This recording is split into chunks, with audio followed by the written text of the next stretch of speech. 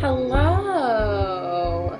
Hello, everybody, and welcome to our, I guess, Easter weekend, our little lecture about the sun today. And first off, thank you for being here with me. I know I mentioned this last week, and I hope to do this on YouTube, but I just thought it'd be better to do it here with you guys where the streaming seems a little bit easier at this point. But this will be available on YouTube in the coming days. So I won't be mentioning your member names when I take questions at the end. So don't worry about that. And this is not necessarily an exclusive presentation today. It is just a presentation where we get to interact with each other, and then I will upload it on YouTube probably as soon as I can edit that and put it up there in the next couple days. So there is a little PDF companion guide that goes with this presentation, and I believe that Wolf is just putting that in the comments now so that you can basically see what topics are being covered and sort of what we're going to get into.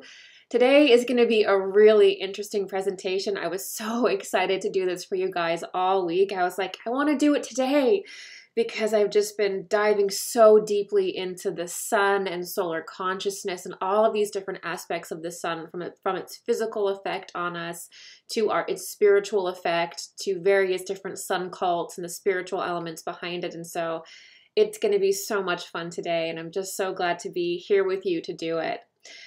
So basically today we're going to be covering everything from the role of the sun in evolution and to what it means to various different beings that have been from the sun and what solar consciousness is. And we're also going to touch on Christ consciousness and really beginning to explore, what does Christ consciousness mean? And how does Christ consciousness connect with the sun, with solar consciousness and solar energy? And how does our body and our Christ consciousness connect with the sun? So we're going to get into that. And also the ascension body, or of course this weekend, the resurrection body, which is also through my guides and my work is sometimes called the Venus body or the Mercurial body, since those planets were switched. And also near the end in part 3, we're just going to fly it open, and we're going to talk about talk about inoculations. We're going to talk about some visions I had in regards to that. We're going to talk about some current narratives that we see on the news and the mainstream about the sun. We're going to talk about the planet Mars. We're going to talk about the future. So this is going to be covering all of our bases, and it's going to be really good. And we're also going to talk about a little bit from Rudolf Steiner, a little bit from Edgar Cayce, and a little bit from Theosophy and Blavatsky, just to kind of go into some already established mystics' work about the sun. All right. So, and I want to hear your answers in the chat. What is the sun to humanity? What is the sun to humanity? So the sun is a source of warmth and light and energy. That's sort of obvious. It's been associated with, crops and following the growing season for a long time. We know that. The sun is a source of spiritual energy, and it releases a specific frequency of light to humanity. Oh, okay. So there's a physical effect of the sun that warms us and that creates certain chemical reactions on the earth. But there's this spiritual personality or spiritual element of the sun. And it's a specific frequency of light. And this specific frequency of light that is emitted from the sun has an effect on humanity, a spiritual effect on humanity. This light from the sun tunes human consciousness so that it evolves with the cosmos. And so when it tunes us, we can evolve, humanity can evolve with the momentum of the universe, with the cosmos, not going separate, not going divergent, but with. So we can see that the sun is an initiating force for humanity. It is a type of light that initiates humanity. What else is the sun? Well, the sun is a stargate. I suppose all suns, in a way, are stargates. And the ancients knew the frequency of light. They knew what the stars meant. They knew how stars had to be linked together in certain chains to leave this solar system or to go interdimensionally. And so suns were also viewed in a larger perspective as things that you could align with vibrationally and travel through. Another interesting thing about the sun, there are beings in the sun sphere, or sun beings, or sun consciousness. And our ancestors believed, so many different religions, many different temple cultures held as a tenet that our soul was perfect in the sun. So many ancient religions, especially in the Tibetan religion, this was very strong, that our soul had this aspect within it that resonated directly with our sun. So there was an aspect of moving light and energy within our soul that we contained that was ours, that resonated directly with the sun. And that was our most pure part of ourselves. So we all have a solar aspect, if you will. And they believed that life was all about how to enmesh with that solar aspect. I guess in modern New Age, we would call that our higher self. How do we enmesh with that aspect? How do we get that aspect flowing within us? How do we align with that aspect? And that's what a lot of early temple cultures were all about. And then when you think about that, that starts to make a lot of sense as to what a lot of sun cults were. A lot of people think that sun cults were worshiping the sun. Like, oh, sun, please come out today so that we can have a good crop, or so that we can, dry up all the rain, or sort of kind of this almost like childish, infantile idea of what the sun cults were. When in reality, they were perhaps trying to connect with a higher version of ourself, or a higher version of the collective, of the collective consciousness. Okay. And of course, one of the reasons why we are doing this talk today is because one of the most recent avatars, who is Jesus Christ, is associated with the sun. And he is by many considered to be a solar deity or a sun avatar, or being directly interlaced with the sun. And we can see that because Christ's life follows the major events of the sun. Whatever major event of the sun happens, it's also a major event in Jesus Christ's life. Okay, so we're going to get into that a little bit deeper later on. So let's go a little bit deeper into how the sun initiates humanity. So basically, if we were to understand one thing about our sun, and we're sort of moving in as a culture into, I would say, a more scientific view of our consciousness, as Rudolf Steiner would say, as spiritual science, and as many other people have been craving for sort of spirituality to move out of dogmatism and out of sort of, I guess, airy-fairy, ungrounded, new agey spiritual beliefs, and into something tangible that we can all measure, that we can all look at, that we can all share, that isn't attached to various different dogmatic things or ungrounded things that are Luciferian. So part of this is going to come through understanding the sun and understanding light, and understanding how humanity works with light and vibration, also magnetism and things like that. But light is going to be a very big part of ushering that in. And of course, we cannot talk about light without talking about our sun. So, our sun initiates humanity by emitting higher dimensional codes of light or higher light codes that activate humanity, that activate human DNA, that create changes in humanity. And now this may seem sort of strange or sort of crazy, but as we're going to discuss here today, there are studies that have talked about this on the scientific side.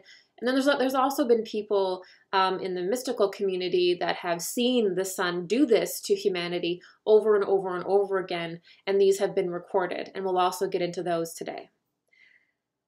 So one of the things that allows our sun to work in such an incredible interdimensional, multidimensional capacity is the fact that our sun is not standing alone in the sky in its radiance. It is not. It is actually part of something that is called a solar chain. A solar chain is kind of like the idea that you see in anthroposophy or theosophy or in Eastern mysticism, where they have planetary chains where planetary bodies or spheres are linked together to show the evolution of consciousness within humanity. Now, the same thing actually exists when we look at our sun. The same thing exists with suns.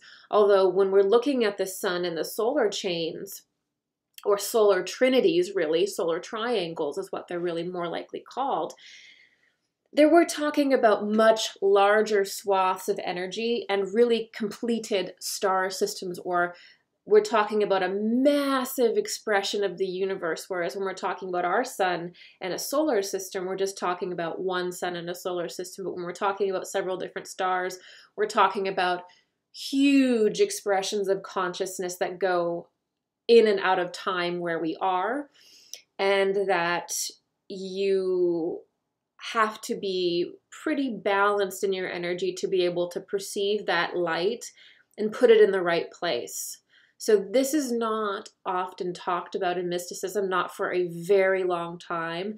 The trinity of suns and the different dimensional energies the suns and stars have and how they play together has not been a teaching that has been told for a very long time, just because our consciousness has become so dense and so materialistic that it's not something that we necessarily grasp. Like, if we don't know how to appreciate our own planet and how to live symbiotically with it, if we don't understand the time that Mars is holding and the time and energy that Venus and Mercury is holding, then it's unlikely that we're really going to have enough information to understand the suns as multidimensional gates. However, over the last 20 years, there have been many, many souls incarnating that are able to process this information more and more. And don't get me wrong, there were people always able to understand the chains of suns. There's always been people on the planet that have been able to understand this information, but it just wasn't a majority. And now we are seeing more and more people that are incarnating that understand this. So this is why this information is coming out now. And also understanding the keys of the stars is part of creating a more scientific, metaphysical, genuine metaphysical approach to spirituality. So it's very objective, and it's really something that the individual can work directly with that light and that energy without necessarily needing to have a guru or anything like that. When you start getting into understanding cosmic consciousness and what the stars mean and what the planets mean, you really start getting to a level of autonomy with your psychic development that is very good. Okay? In other words, when we lost the ability to understand the stars, understand the constellations and the time that they're keeping and the swaths of human consciousness that they are containing, we lost a lot of our multidimensional consciousness. So as we retrace that time, as we retrace that pathway back into our higher dimensional consciousness, we will begin to understand what stargates are again. We're going to understand what our sun is again, the higher suns that it is connected to. Okay, so sun systems. So our sun is actually part of a larger system of suns. So you could see it as our sun moves in tandem with other suns. Okay, it's part of a system of suns that relay information to each other. So we have our sun here, which is the perfect light and information for this time. And it's translating and it's giving us information. And then we have suns above it that are a different frequency of light. And that light represents a different dimensional scale or a different density. And they communicate with one another the information and the happenings that are going on within that density. So through the suns, we know exactly what is going on throughout the various different dimensions and densities. So the suns communicate and radiate to each other a light language or a solar language that is relaying the information that's going on around the solar systems that they feed and support. And the solar systems, so all of the planets, all of the moons, all of the asteroids, whatever is part of that solar deity, that solar energy, is an expression of that light. And it is orbiting and it is moving with that energy.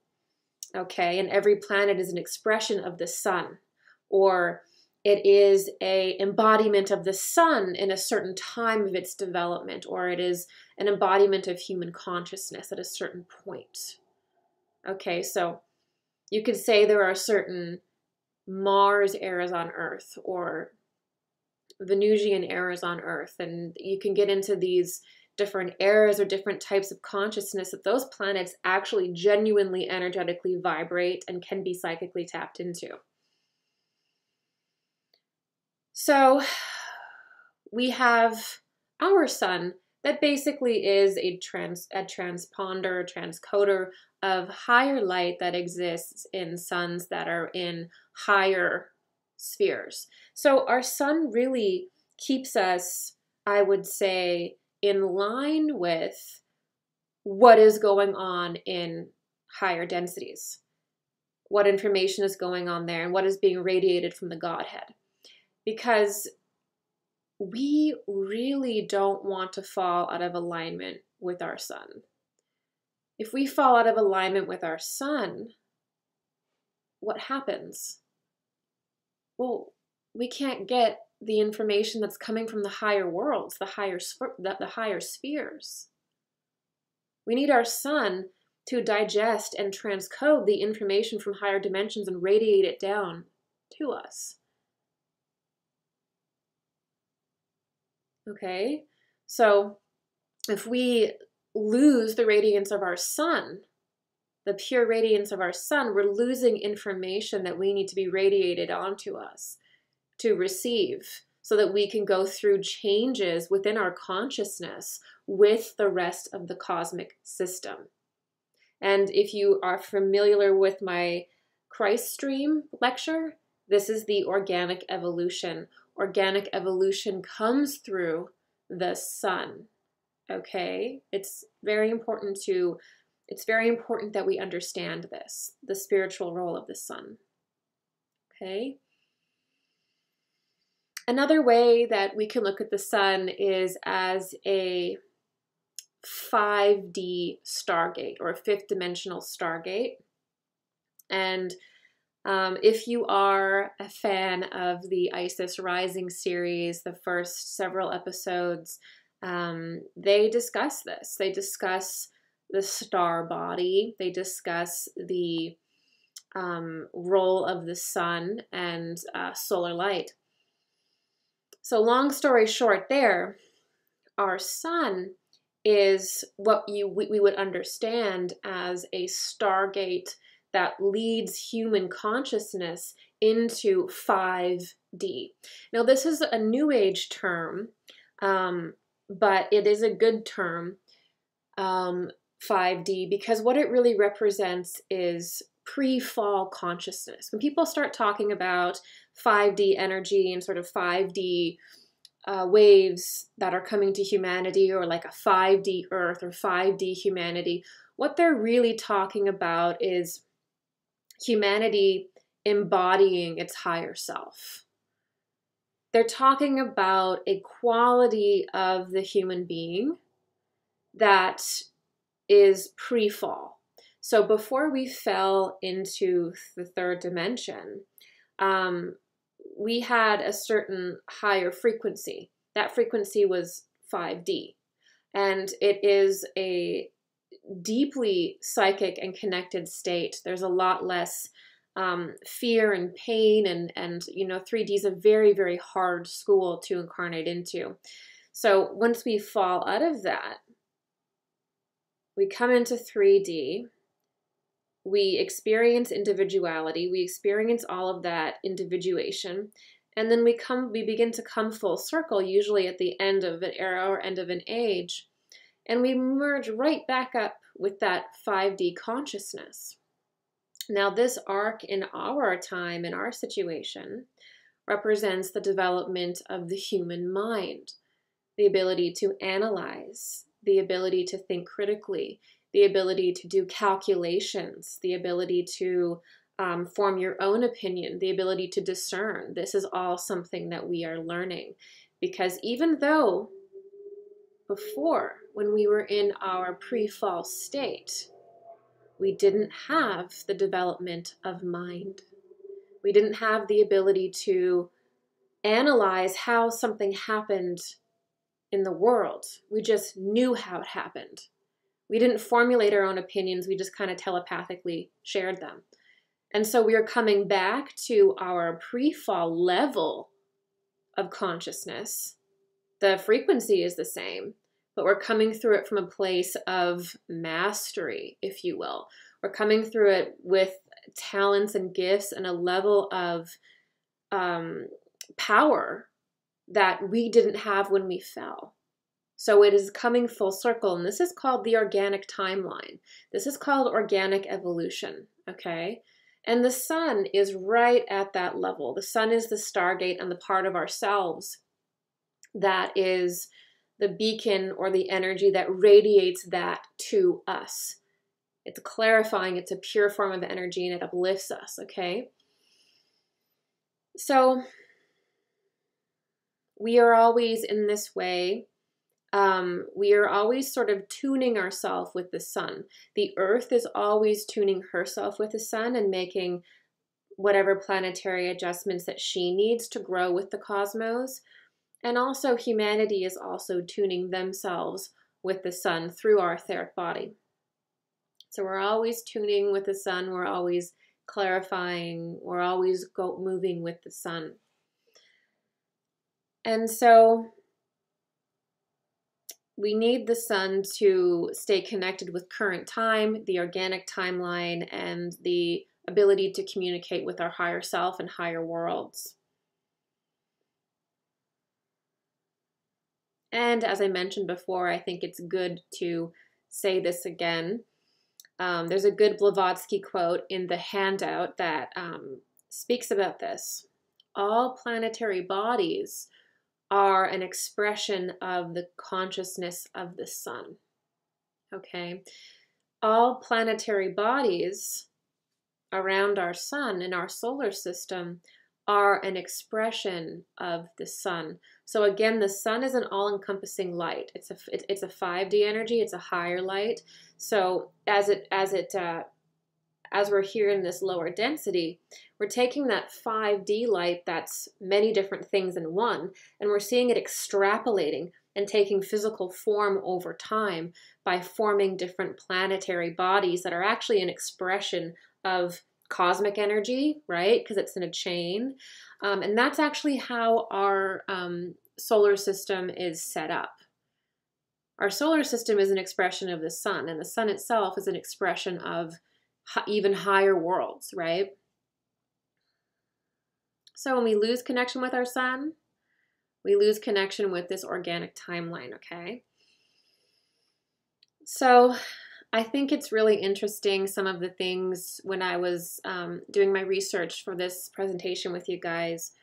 I loved a lot of what Blavatsky and early Theosophy said about fire. Because you don't really, I love going back to the older teachers that are from the 1800s and even early 1900s, because it's very clear that they had a certain language and they had a certain perspective that we're really missing today in, I would say, the new age. And so I love the way that the early teachers used very traditional language around spirituality and around our Kundalini energy. And I love that they called it fire, because that is the sun, that heat, that fire, that light. I love that because it allows us to remember that we are solar beings, and the light that we have in part is solar light. You know, it's part of who we are. It's part of what we are. It's part of what every planet is. And so I love that we see things in the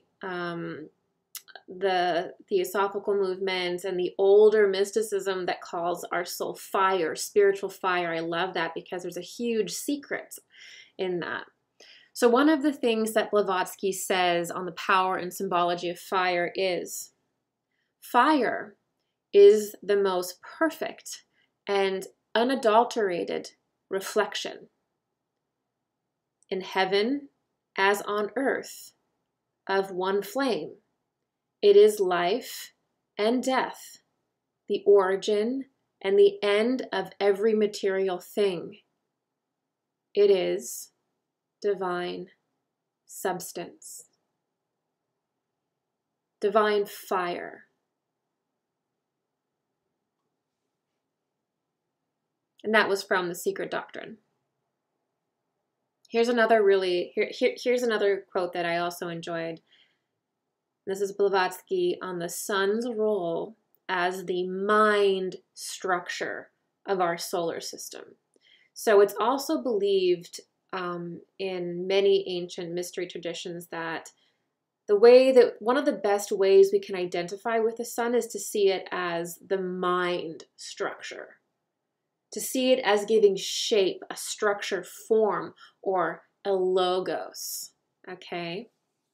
So the sun, we know what it does psychically, which is it gives us all of this light information, changes us, keeps us connected to higher worlds. There's all these spiritual things.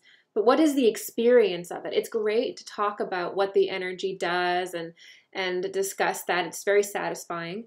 But what does it feel like? How do we relate to it in a deeper way? That's very important with mysticism.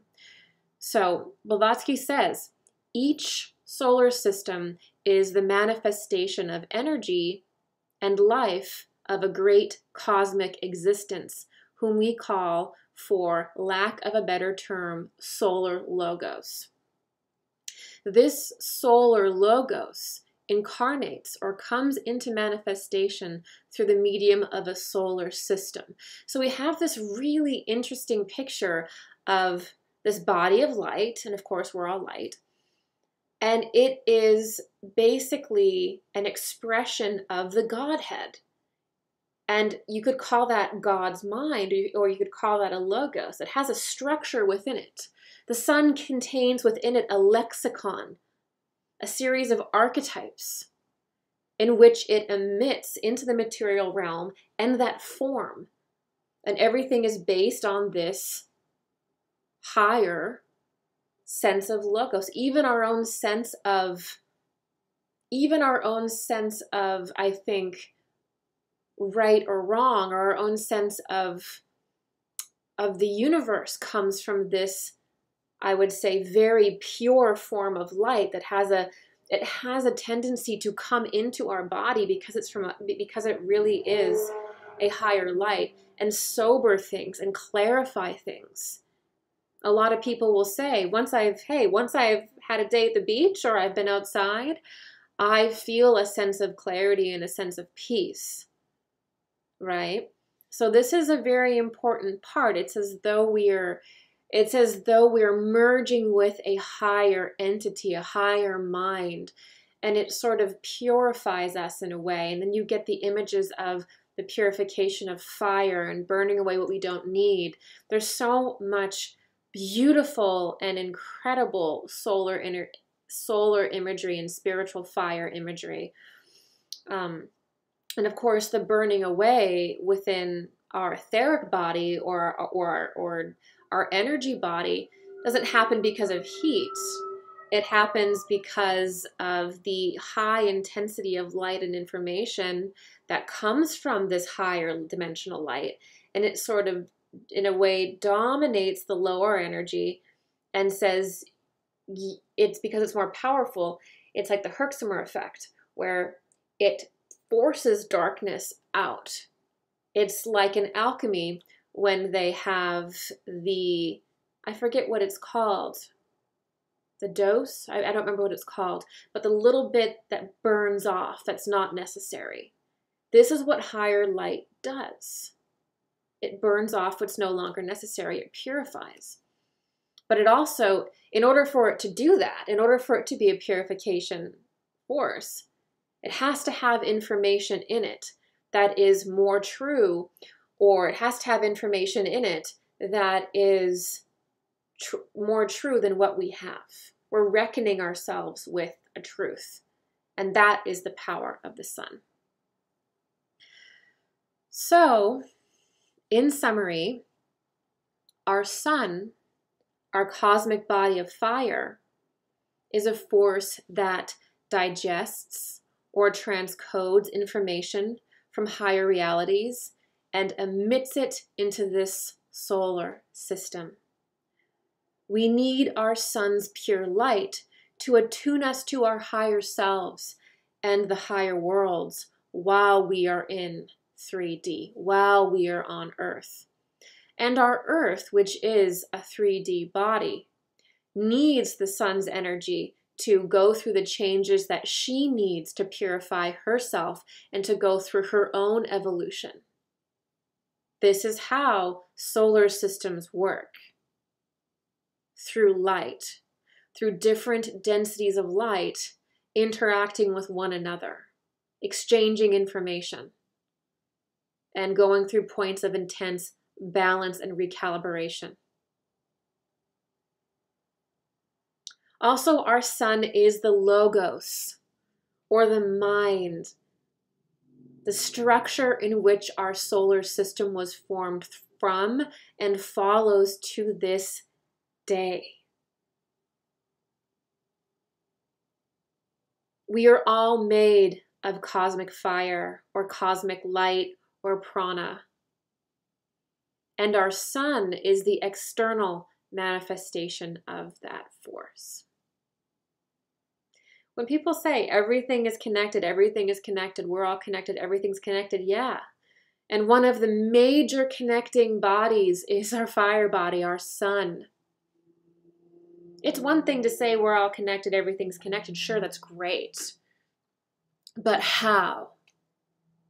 What is that higher light force that interweaves with everything, with everyone, that spins in every planet and every person? Sure, it's the Godhead. You could say it's the Godhead, sure, but the Godhead is such a higher dimensional energy that we can't receive light directly that's from the 8th or 9th dimension. It needs to be stepped down in order for us to receive it and have meaning, because we have developed bodies moving down through the densities that are for that specific density. And they're denser and denser and denser, and so you need different light depending on the consciousness that you are in. And so you will find that there are different suns for different densities that relay the information of the Godhead to humanity. Okay? Okay, so let's talk about receiving our sun and connecting with our sun. So usually when we talk about receiving our sun or connecting with our sun, we usually think about vitamin D. And that if we are to go outside and let the sun's rays hit us, We will get vitamin D. We may get a sunburn if we're out. And we just think about like physical solar radiation and its effect on our body. So we talk about the physical nourishment of the sun. And this is actually what we would expect for a society that is as disconnected from spiritual reality as it is. Everything becomes about how we physically receive the sun, and like nothing is talked about and how we genuinely receive most of the solar rays and relate to the sun, which is actually through our etheric body, or part of our energy body. The biggest part of our receptibility for solar energy is actually not the physical rays of the sun. It's actually your etheric body that receives the sun. But because the sun is such an all-encompassing force, we also can benefit from it physically. But the physical reception of the sun, or the ability to hold the sun, does not determine the spiritual quality of a person. This is a very materialist perspective, okay? So ideally, in relating to the sun, and this is going to go hand in hand with spirituality, spiritual initiation. All spiritual initiation is about overcoming the material world and no longer being subject to your ego, your lower mind in the material world, but rising above it by creating such coherence and balance in your energy body that you are beyond it. And how we do that is actually through working with our sun and working with light, and to get our light body functioning very coherently, okay? Ideally, we want to radiate the quality of light that we understand in the sun from the inside out. We want to match the spiritual qualities of the sun inside so that we radiate. We are luminous, okay? And the forces of the moon do help us to do this, but we're not radiating the moon. The moon is acting as a catalytic force, but it's really what we're really matching with is the solar energy. Why? Because the solar energy is stepping down the Godhead's energy, the energy of higher suns, for us to digest. Because we are in a lower density and we need a specific spectrum of light to uplift us. Okay, we're not going to need a 7th density sun. I mean, it's all very... the process of creation and descension is very succinct in that you have a sun that represents a specific density that uplifts and nourishes an entire system, right? And it represents the evolution of consciousness and the evolution of humanity and the evolution of the universe, with these various suns that contain the consciousness of the density that they serve, okay?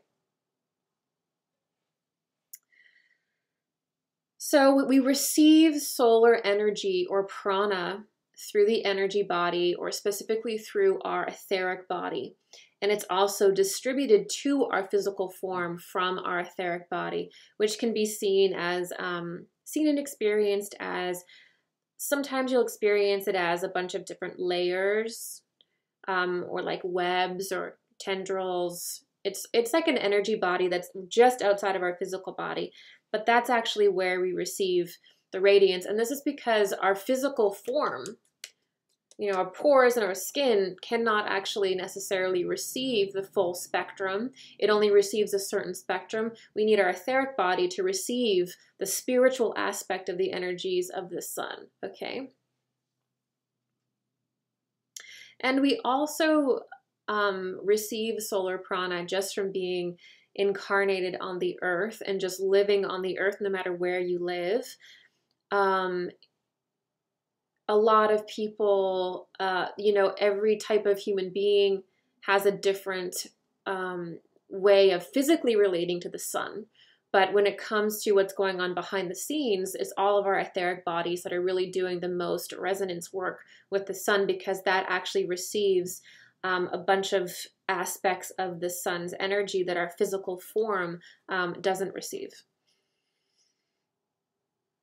Okay, and part of our life force energy we could actually see because of this as solar prana.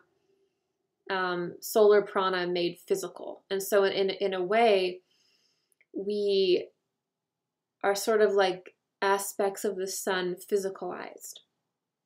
And this is very interesting because a lot of mystics and a lot of yogis have accounts of people that spend their life training themselves to clarify their pain body and sort of, I guess, perfect themselves so that they can receive the sun properly. And by doing this, they're able to no longer necessarily eat food, and they just live off of basically the sun's energy. They'll sit in the sun for sure, and they'll receive aspects of it. But it's what really happened is that they've purified themselves so that their etheric body and their interface is able to receive that life force energy directly. So there are accounts of monks and various people being able to do this, and it obviously takes a lot. I wouldn't recommend trying to go and do this necessarily, but hey, do you?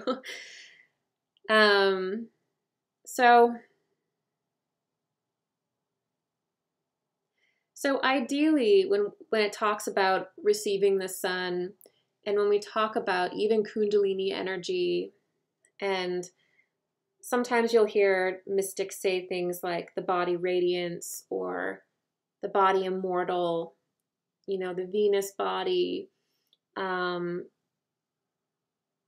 resurrection form, the ascension body. What we're really talking about is a 5D body, or a body, an energy body that we develop that can handle the light and power of 5D, basically without being destroyed under the pressure. And so this is really, now we're really starting to get into it. We want to be able to receive prana, and we do receive prana from the earth as well. We do receive prana from nature and things like that. But the difference between prana that we would receive from the earth is there's a level of nourishment to it, but it's the solar prana that provides a certain amount of life force fire. It's extremely powerful, and it is in a different league or a different echelon than lunar energies and even earth energies, which are more horizontal in their energy or spreading in their energy, and then the solar energy is much more. We're sort of getting into some crosswork here, but you catching my drift? So basically, when we talk about this and we start getting into our Kundalini rising, the idea of building a solar body, or, making it so our human body, our physical body, is directly in line with our higher self. And these conversations are basically why we're here. We're basically here as human beings to have our material form move and act as our spiritual form does. But right now, for the vast majority of us, it doesn't. So why is that? And maybe extending that, why can't we receive the sun properly? What stops us from developing ourselves? What do you guys think? Trauma, pain, and holding incongruent belief systems that do not line up with cosmic law, that are not true. No matter how crazy the world gets, there is objective truth. There are cosmic laws, universal laws. And we also have certain truths within ourselves, okay? And there's a certain balance that we have to have as human beings to, I would say, begin to hold the really high vibrations of solar energy. So the one thing that really stops us from receiving and circulating prana is our pain and our trauma. So when we have a bunch of shadows that we don't deal with, we have a bunch of pain that we keep pushing aside and not dealing with, what that does is it actually clogs up our connections with our etheric body and our higher bodies. It kind of causes like a gelling and a blocking, like a congealing or a binding of things. And so our consciousness doesn't move very smoothly on it. And what ends up happening is that solar prana that's coming in, it just sort of dissipates, or it gets tamped down, or it just gets destroyed because we're not prepared for it. Okay? So in order to become a vessel of Christ consciousness, of solar prana, of our higher self, of have a 5D body, have a body immortal, we have to earn it. And we have to be dedicated to being honest with ourselves about how we feel, about the aspects of ourselves that need healing. We have to challenge ourselves all the time. We have to become playful. We have to develop critical thinking and critical thought, because we know that the ego, which is the force that causes a lot of this pain, the lower ego, lies to us and will tell us things in order to trick us. We know the negative ego is a trickster and will fight to keep us down, right? So we have to be very aware of that, and even playful with our relationship with ourselves. Okay, because we don't want to block our chi, our prana. We want it to circulate in our body. We basically want to live in complete harmony and tandem with nature, where we can be here and all of our channels are opening. They're not too open. It's not crazy, but they're also not too closed. And we can receive our energy and we can circulate it. And we're moving with the cosmos as we do this. We're moving with ourselves. We're moving with the sun. We're moving forward. We're evolving. We're growing. We want to be part of that beautiful tandem movement by not having these blocked channels. And so being able to circulate our prana is very important. And the more that we can learn to purely circulate the prana that we have, and the prana goes through various different energy centers, as you know, the chakra systems. It goes all the way down, comes back up, and so it is circulated, right? So we want to be able to do this for a long enough period of time that we actually have a bit of a surplus. So all of this energy isn't being burnt off. And there's lots of different ways that you can burn this off. I'm not going to get into that in this video. But we want that beautifully cycling through us, okay? And as that happens, we can get to a point where there's actually a little bit of a surplus that goes into building and forming a larger body than ourself, which is called the body immortal, the resurrection body, the ascension body. I call it the Venus body. Let me know in chat right now what other terms there are for this. But these bodies form, this body forms. It's really a 5D capable aspect of ourselves.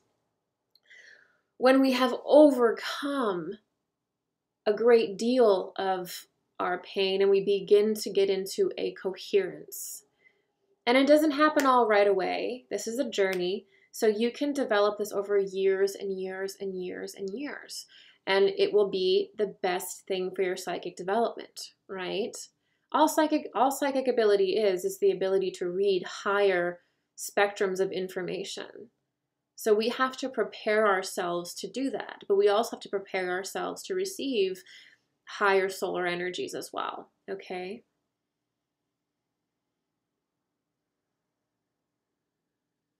So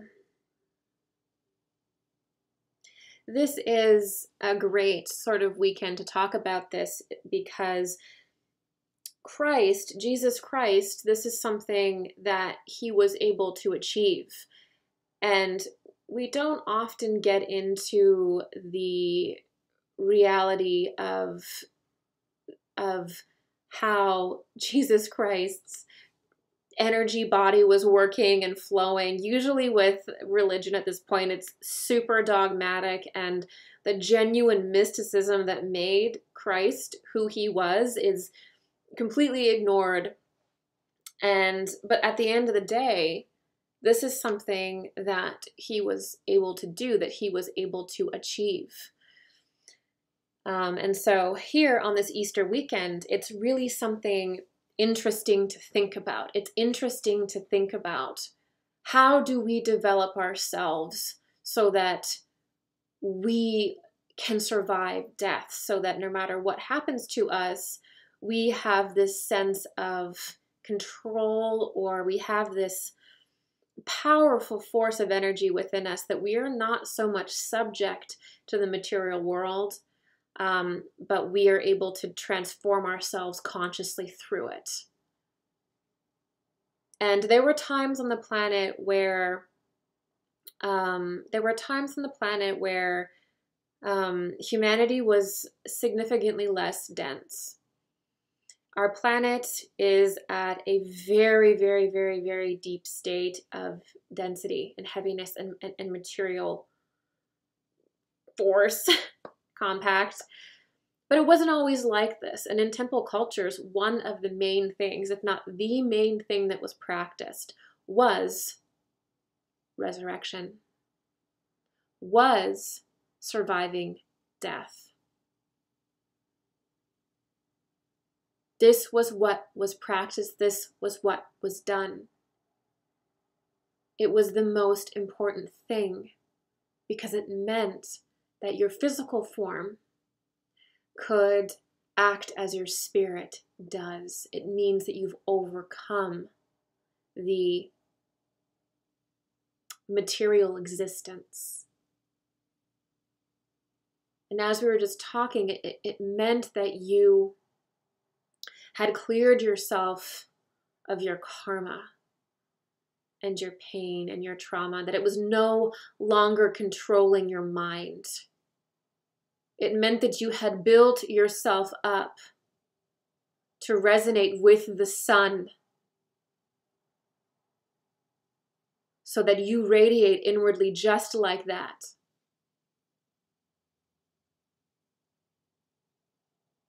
It's a big deal. But over time, in the temple cultures, we lost that. We got heavier and heavier and heavier and denser and denser and denser. And we fell farther and farther and farther away from our psychic abilities, from our cosmic memory, and from our true higher selves. And we began to worship the material world as though it is a god. And as we did that, we fell into our lower chakra system and began to deny the heart and compassion, and everything became not the positive development of the mind, which is a mind that is anchored in the spiritual cosmic mind, but mind itself almost became a god. A mind that is not anchored in anything holy, just a mind analyzing itself, factoring itself in all the time, making itself God, making analysis God, making the room smaller and smaller and smaller and smaller and heavier and heavier and heavier. And here we are today, where science is now a religion. And you can read a myriad of serious articles that many people believe that say that the soul doesn't exist. So is it any wonder that only one man was able to resurrect?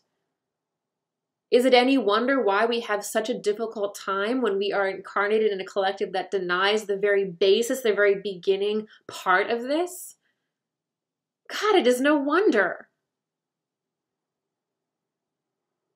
We are not in a fertile time today where people understand what overcoming death is. But our sun has maintained the truth and maintained the pattern. And because it is a higher density light, it is pure. And no matter how lost you are, no matter how far you think you are from this journey of healing ourselves and maybe one day transcending death, we always have our light, because the sun's light is not outside of us. It is as much us as well. We always have that as a clarifier.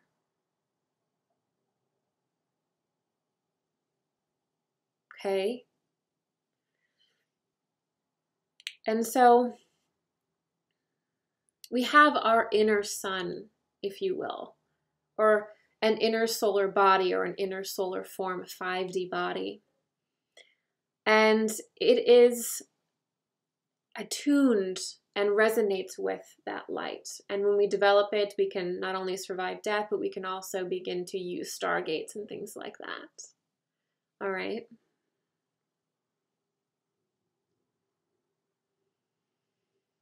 So, in summary, we receive solar energy or life energy through our etheric body. There's often confusion around this, where we think that if you get a sunburn or if you have fair skin, you're suddenly not compatible with the sun, or there's something wrong with you. And this is not the case. You know, we receive our prana through our etheric body. We don't receive our life force through our skin. It's actually a complete energy transference. And I just want to be very clear about that, because there's a lot of misunderstandings around this in esoterica today. Okay, so once we receive the life force through our energy body, it nourishes us and it clarifies us through kind of like a solar resonating prana. If we have trauma that is undealt with, now we all have trauma, we all have problems, okay? The idea isn't that we have to have no problems. Okay, the idea is that we are being honest with ourselves about our issues and that we are willing to face our problems. See how there's a difference there? We have to be actively in pursuit of healing and practicing self-responsibility, exploring ourselves. We have to be interacting with our spirit. Okay? And it also acts as a clarifier. So it's not just nourishing us. It's important to understand that we don't just receive fire and attunements. It also clarifies things. The sun can be a great clarifier, which is why it's often called the logos, okay? When our prana can pass smoothly through us without all of the sort of, I would say, trauma or even belief systems that are not aligned, right? Even belief systems that aren't exactly true. Those also cause problems when receiving our prana. Woohoo, this is fun, right? But this is what it looks like in our system, okay?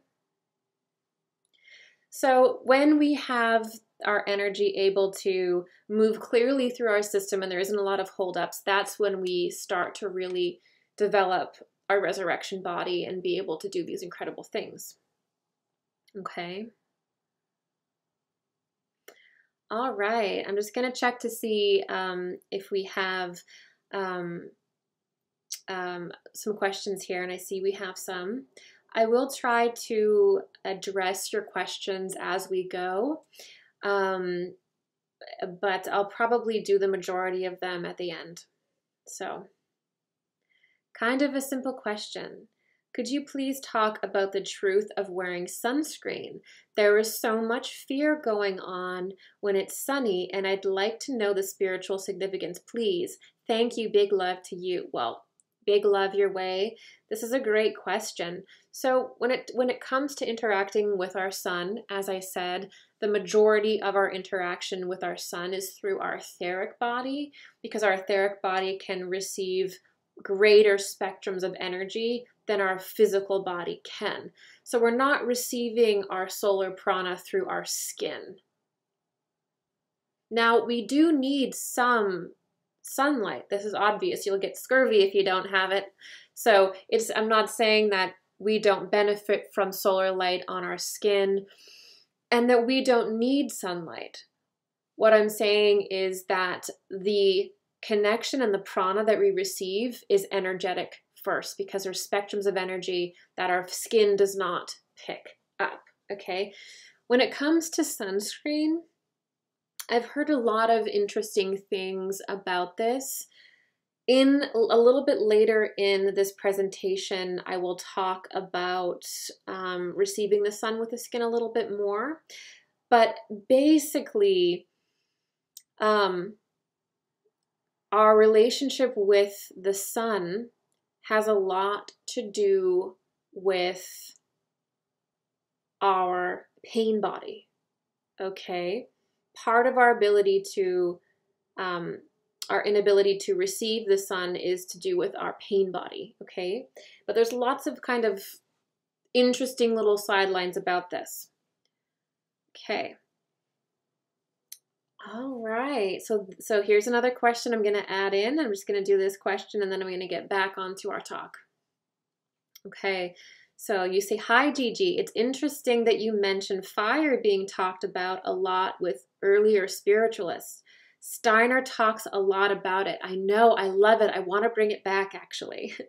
Does this mean it, fire, or the state of matter, plasma, was more superior to other elements, states of matter, air, water, earth? It's a really interesting question. I don't think that you can view any of the elements as superior, as they all work in tandem to create certain functions on the planet.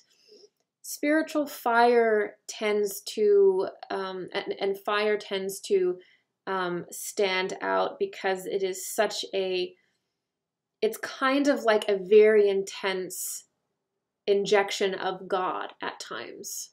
But spiritual fire really can't exist, and we can't really receive it unless we also have a certain amount of water, a certain amount of air.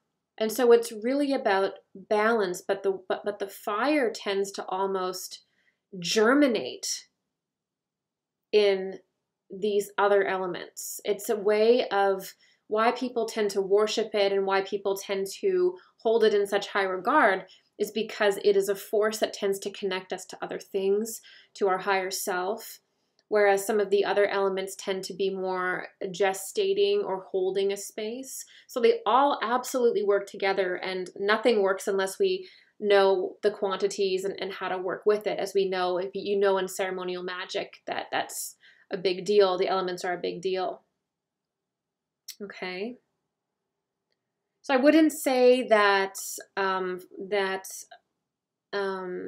it's superior, but I would say it's highly regarded to human beings because it tends to be very dramatic and obvious. Okay. So some things that happen to us when we start to have that solar energy move through us is we start to get psychic development going. We start to evolve. We start to have certain psychic organs start to awaken. Because again, when you are taking responsibility for your shadow, when you're challenging yourself, when you're growing spiritually, what ends up happening is suddenly you have a surplus of energy in your system. You're no longer putting out fires. You're no longer just trying to get by. You're no longer really degenerating. You're actually having this surplus of energy that can go to awakening your third eye, that can go to creating certain harmonies in your body that you were unable to before. And people talk about, Edgar Cayce talks about, Atlantis, and how there were crystals that were connected to the sun, and there were rejuvenation temples, and we could rejuvenate and heal ourselves. And I think this is getting into more of this solar energy and sort of stepping down and digesting solar energy and relating to that. And I think that there's a lot of little secrets in that conversation. So also what happens is people start to wake up. All right. So part 3 of this discussion, we're going to be talking about the waking up. We're going to be talking about the sun in some of the weird conversations about the sun that happen in the mainstream. Things like with climate change and global warming and the attitude towards the sun. But people start to wake up. When they have a certain spectrum of sun, or their prana really starts to circulate, they do start to wake up. And the reason being is because they're receiving that higher dimensional energy, which changes your perspective, right? We are very susceptible to lies and manipulation when we are full of pain, when we are full of trauma, and we're just so disconnected from our higher self. We don't know what our purpose is, and we're disconnected from that energy. We're very susceptible to being lied to. Because if we don't know who we are, if you don't know yourself or know thyself, trust me, you won't be able to discern anything around you. That's how perspective works. Okay? So when we begin to develop and we begin to have our prana moving through us and invigorating, okay? We start to wake up. We start to be like in the movie with the guy takes his glasses on and off and he's like, whoa, what is going on? We start to wake up. We start to maybe see this relationship isn't good for me. My job isn't good for me. Or I've been hurting myself by doing this, or I've been hurting people by doing this. I've been way too harsh. I've been way too soft. This sense of balance and harmony starts to form within us, where we stop doing the extremes and we stop sort of misconstruing ourselves, okay? Another thing that happens when we begin to align with the sun and have our energy running properly through us is it will usually happen as a planet. You can do it individually, but there's also times where this happens collectively, and we are in one of those times. So you'll start to see a lot of weird shifts socially, economically, politically. As soon as the sun starts to really gain momentum and start to emit different spectrums of light, we start to see the world change again, because our world is an expression of the sun, right? Okay. Also, what tends to happen though is also innovation. People who have prepared themselves in other lives and in this life become innovative. They actually don't fear the sun, and they don't necessarily see it as something that is bad. They actually become very innovative because their system is prepared to take in these higher dimensional rays, which makes them more creative. It brings your genius out. It's like the sun is like our collective soul in a way. So when we receive that, it begins to make us more creative. And we start getting more innovations, and society can begin to move forward. So we often will see a split in society, where some people will be very troubled and their darkness will become more and more obvious, as though a light has turned on in a room and they're suddenly like, they're suddenly like this really gross looking, like there's these monstrous things in the world, or there's these monstrous things in yourself because the light gets turned on and you didn't realize that it was that bad. This is what happens when we start to receive in more intense energy from the sun. And some of this will be visible, and some of it, again, is not visible to us or not necessarily sensed by us. Because remember, a lot of this is a little bit out of our range of perception, but we are absorbing it nonetheless, okay? So, this time can be very painful if we do not learn to connect with our higher self, attune to solar forces. This can become very, very painful, okay? It's kind of like 5D energy is starting to come down and push itself upon you, and like people that are sort of like very imbalanced, only thinking of themselves, very dark, have not done the work. It's extremely painful. It's extremely painful to suddenly have that force. It's like a giant mirror coming, and it's coming down on you, forcing you to look. It's extremely painful. People, I mean, if you talk to people about their Kundalini awakening, they're not going to tell you that they were running through a field of tulips licking a lollipop. That's not what they will tell you about Kundalini awakening. So when the sun starts to change, it starts to create mass Kundalini spinning and energy within people. And if you start getting that light going into your trauma, it does not feel good. And so you'll start to see people more and more in society almost acting a little bit crazy or a little bit insane or losing themselves or having more extreme behavior, because this is a purification as well, okay?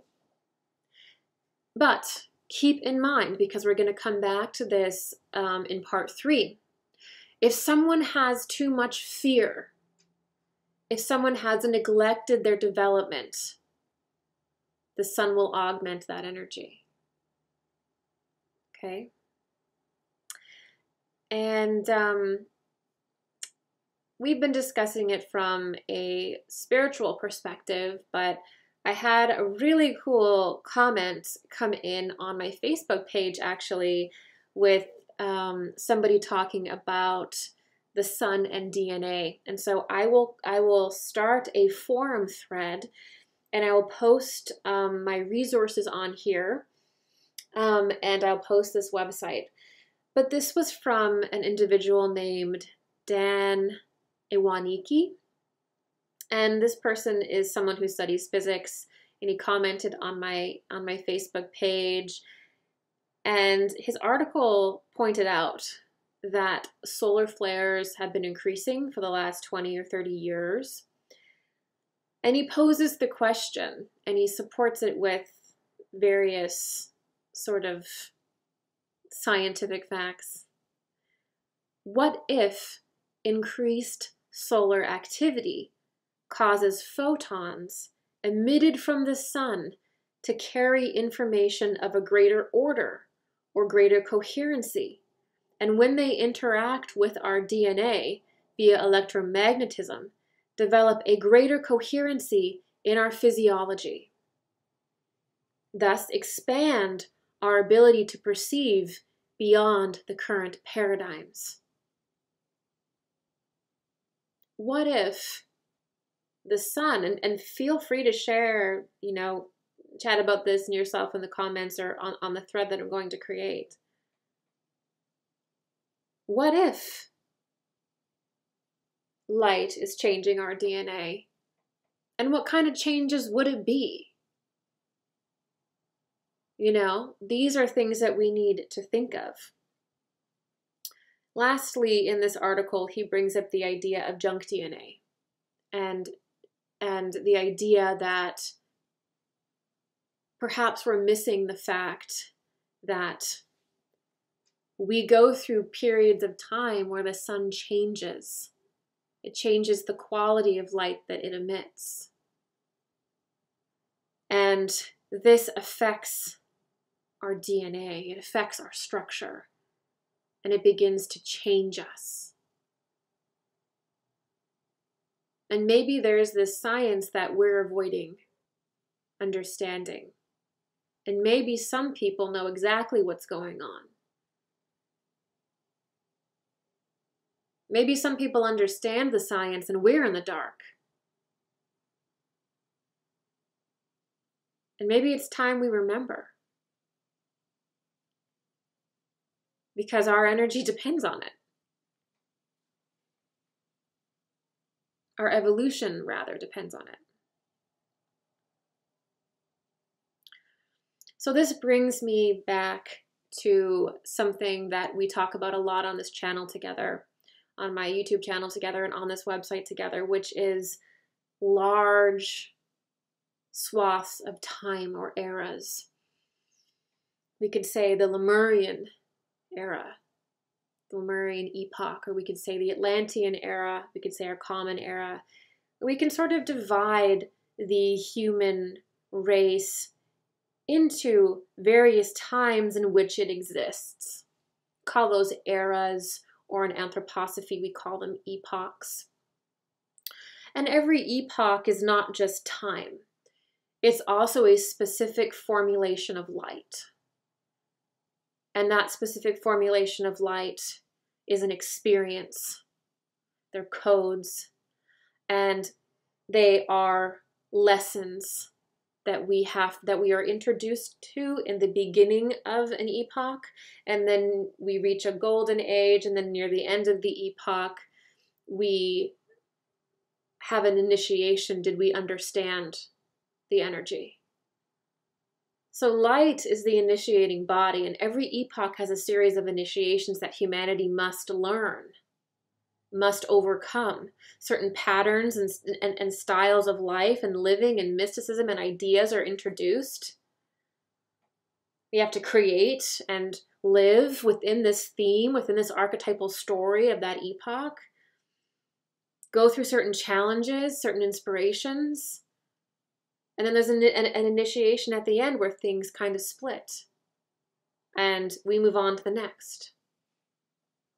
This is the larger pattern of humanity. This is what the Mayans were tracking with their long count calendars. This is what the Druids knew. This is what our ancestors knew. But we have forgotten. And when we reach the end of an era or the end of an epoch, sometimes people will call it the Kali Yuga if you want the Eastern mysticism, right as we begin to start coming out of the Kali Yuga, which is where we are now. We're still in it, but we're actually rising out of it. Every day we're coming out of it more, right? What ends up happening is our sun begins to actually pull us out of the Kali Yuga through changing our DNA, through changing us. And you could say that the energy that the sun emits is, moving through the zodiac, and the zodiac is the sun's expressions, or the sun's houses, where the sun emits energy from, is Aquarius. And so what will happen is Aquarius, the energy and the codes of Aquarius will start to push down upon us. What we know is Aquarius will start to push down upon us.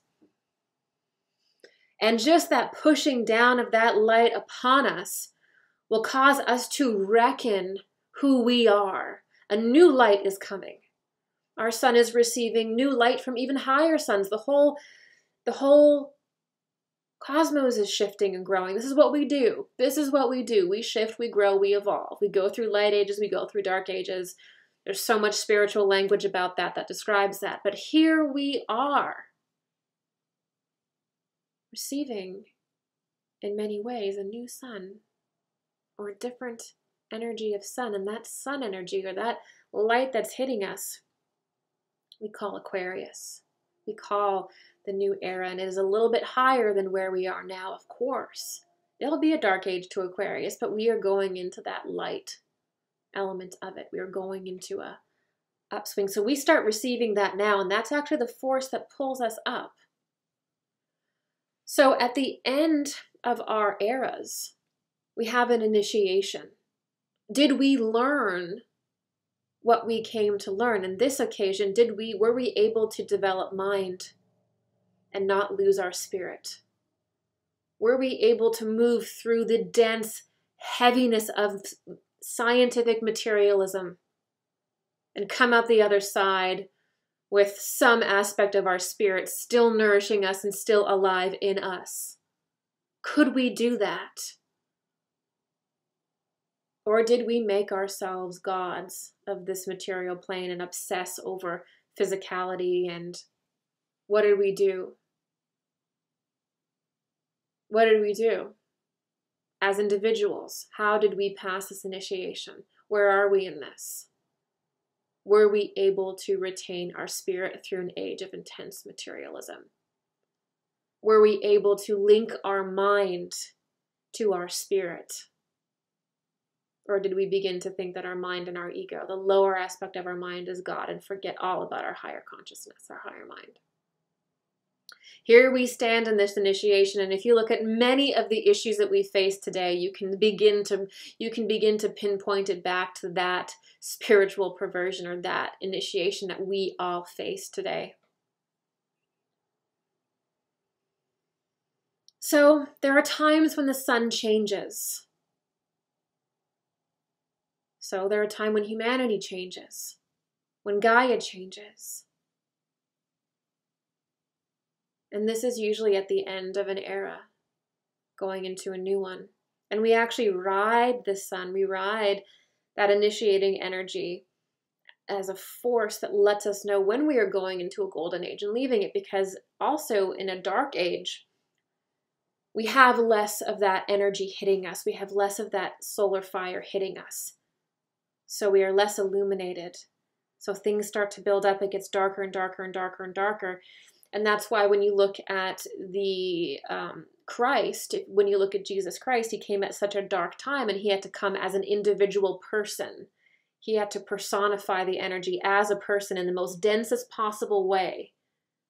And I'll get into that a little bit in part 2 here. But the energy of the sun had to become very, very 3D as a person for it to be meaningful to humanity, because we sunk so low that we could not just connect with it, understanding that it's a spiritual force. It had to be personified for us to absorb that.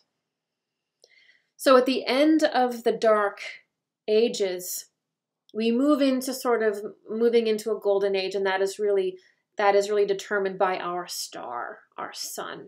Okay?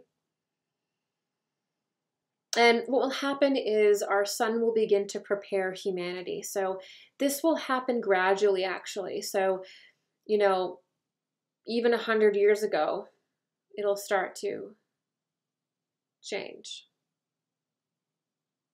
And then 50 years starts to go a little bit faster, a little bit more intense. The children coming in that are born of that little bit of a faster sun are now having to be initiated and come through that sphere.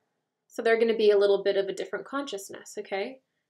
And then as it gets going, it starts to speed up, get more intense, draw more things to it. It starts to be a little bit, to us, would be a little bit more higher and chaotic. It doesn't just randomly do this. It is doing this as a function of consciousness, of cosmic consciousness. So our sun will initiate us into a higher phase. It will bring us out of the dark age should we be able to align with its coherence and face ourselves when it turns on the lights. Okay? And there are always those that cannot pass the initiation. So in every era, there's always individuals who are able to pass the initiation at the end of an era to varying degrees. But then there's also individuals that were unable to understand and they were unable to pass the initiation. Okay? And so what ends up happening usually after a dark age is that there's usually a force that will arise. And this happened in both Lemuria and Atlantis. The end of an era, the sun starts changing, there is a force that will arise in mankind that are from the individuals that will not pass the initiation. They did not do the work. They're too heavy. They will attempt to block or change how humanity receives the sun. Okay? This happened in Lemuria. We talked about this in my lecture, The Magicians of Mu, I believe maybe at the 2-hour mark or so. We talked about how there were individuals that came that tried to basically create an incoherence or disconnection in the energy body and also in the eyes, where it was so that the sun could not be picked up quickly or the sun could not be absorbed quickly, and it slowed development down. There was things that were done to the energy body that did that. The same thing happened in Atlantis. There were alterations that were done that affected the human beings of Atlantis, so they were not able to connect with the sun and perceive the sun properly, because the sun was starting to function at a significantly higher rate. And if you listen to Edgar Cayce's teachings about Atlantis, which are the most comprehensive psychic investigations we have on the topic, you see that the crystals were tuned too high. Well, that was because the sun was changing and the crystals respond to the sun, and if humanity cannot match the energy of the sun for whatever reason, it's just not coherent enough, then things begin to fall apart. And here we are in a sort of chaotic initiation phase. So near the end of the era, near the end of epochs, usually you will have forces emerge that cannot handle the sun or that fear the sun, that will try to stop humanity from perceiving it, okay?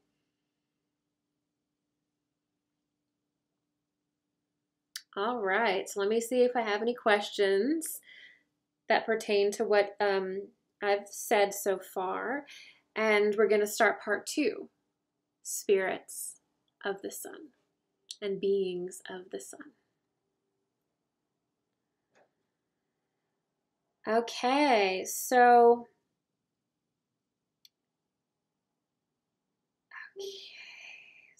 let me see if there's anything here.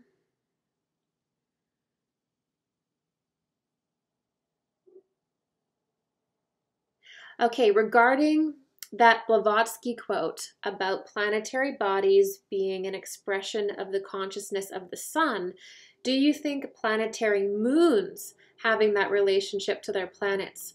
Yes.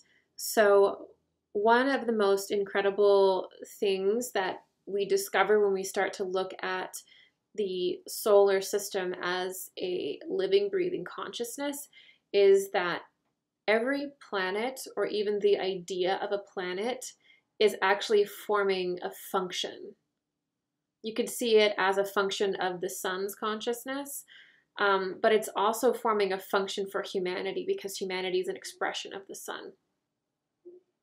So planets will form as an expression of the Godhead. And human beings will incarnate onto planets, and planets will basically hold a certain, I would say, theme. Usually the best way to describe it is some planets tend to be more masculine oriented and really explore the masculine aspect, and some planets tend to be more feminine. And we tend to go back and forth on feminine eras, but even feminine spheres and masculine spheres to create a more balanced existence. And we've gone through this from incarnations with Mars and Venus creating the planet that we are on now, which went to create a mercurial realm, which is connected with the sun, which we'll get in a little bit later now.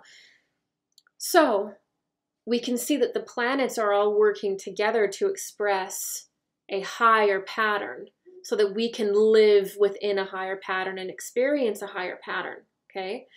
They're allowing us to physically incarnate into a archetypal pattern that is within our sun. and that is within other, even higher systems. So moons will form as an expression of humanity's relationship with the sun, humanity's relationship with the earth. So what moons will form and kind of come out of the earth consciousness, and they will hold what you could say is the unfinished energy of the planet. So a moon isn't just a moon like, oh, hey, look at this rock just floating by.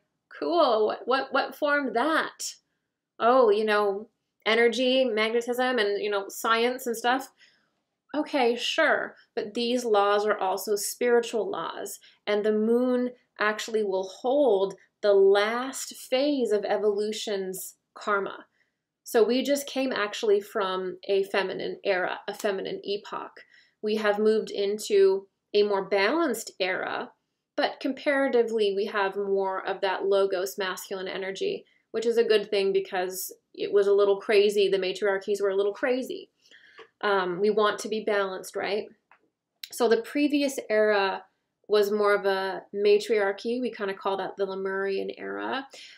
And the moon arose at the end of that feminine era to contain and reflect to us our unmitigated, unhealed trauma from that era.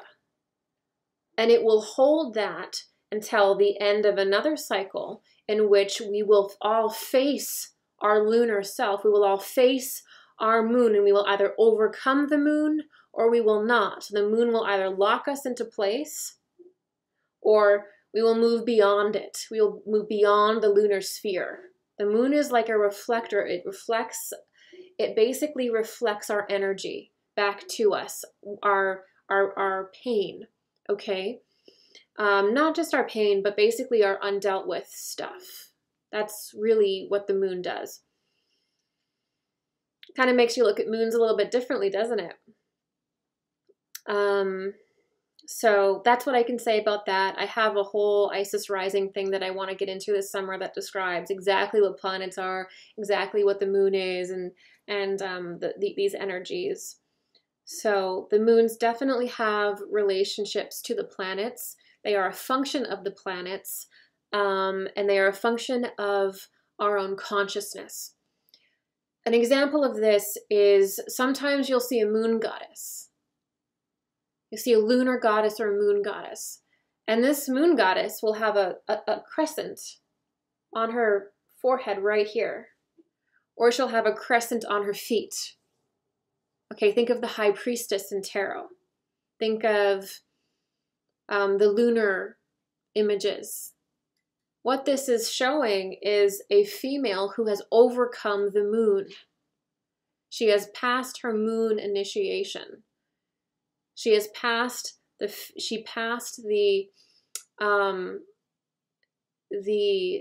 feminine incarnation into a solar level of initiation.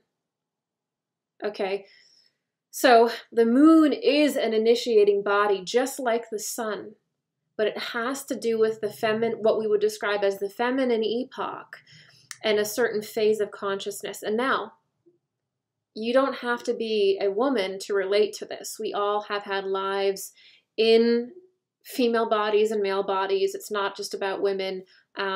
It is, as a man, you will also have an aspect of yourself that will relate to the overcoming of the moon. So this is that's a whole other thing. So I hope that answers your question. All right, so here is part 2, spirits of the sun. Okay, so we just discussed solar energy. We discussed what it does to our system. We discussed what it does to the planet.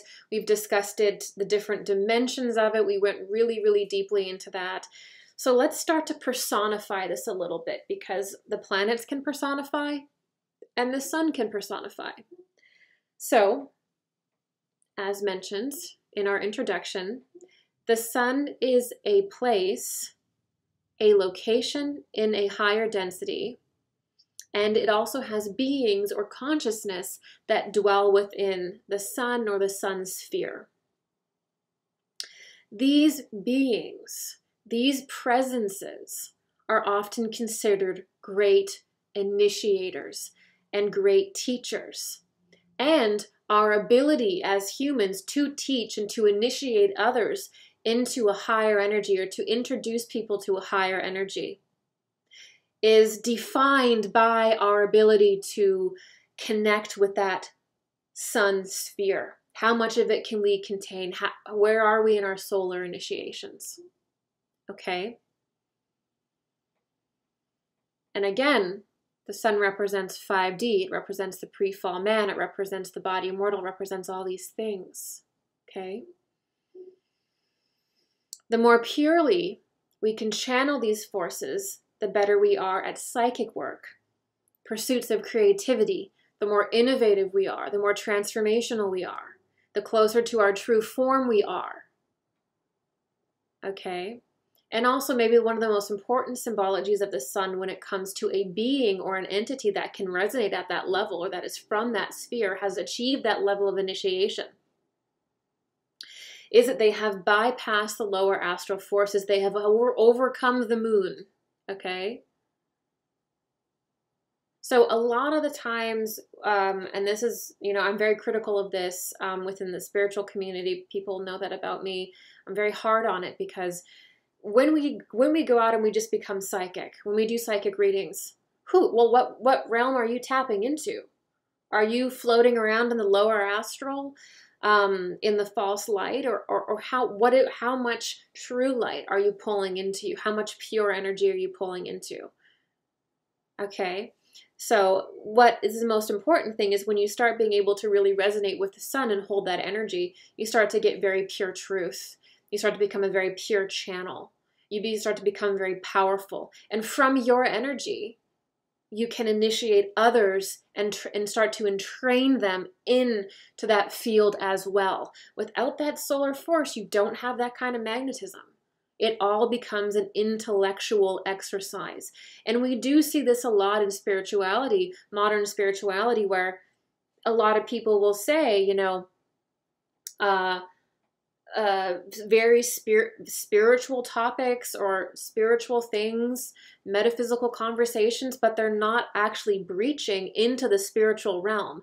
It is literally just intellectual discussions about what the spirit is or how the spirit works. There literally is no energy, life force to be exchanged or initiated. It is all a mental exercise. And that is one of our initiations here, is to be able to understand when somebody has the power to initiate and when they do not. Okay, what that looks like. And we learn that through our interaction with true, genuine solar beings, or beings who can actually contain a great deal of that energy. These are the great initiators. And they do act in certain ways, and they do have certain powers. Okay? One of the coolest things that I found when putting this together for you guys was there were these beings in Egypt, and they were called knitters, or like knitters. Not exactly sure how they would have said that back then. But in your book, you'll see that there's a picture of an Egyptian hieroglyph, and there's like a knitter, they're called, carrying an ankh and like a little feather in their head. Now these are basically sun gods, and the Egyptians are an example of a culture that revered sun beings, sun entities, sun consciousness, and sun gods. And we even see the idea of the personification of the sun take place in Egypt with Akhenaten.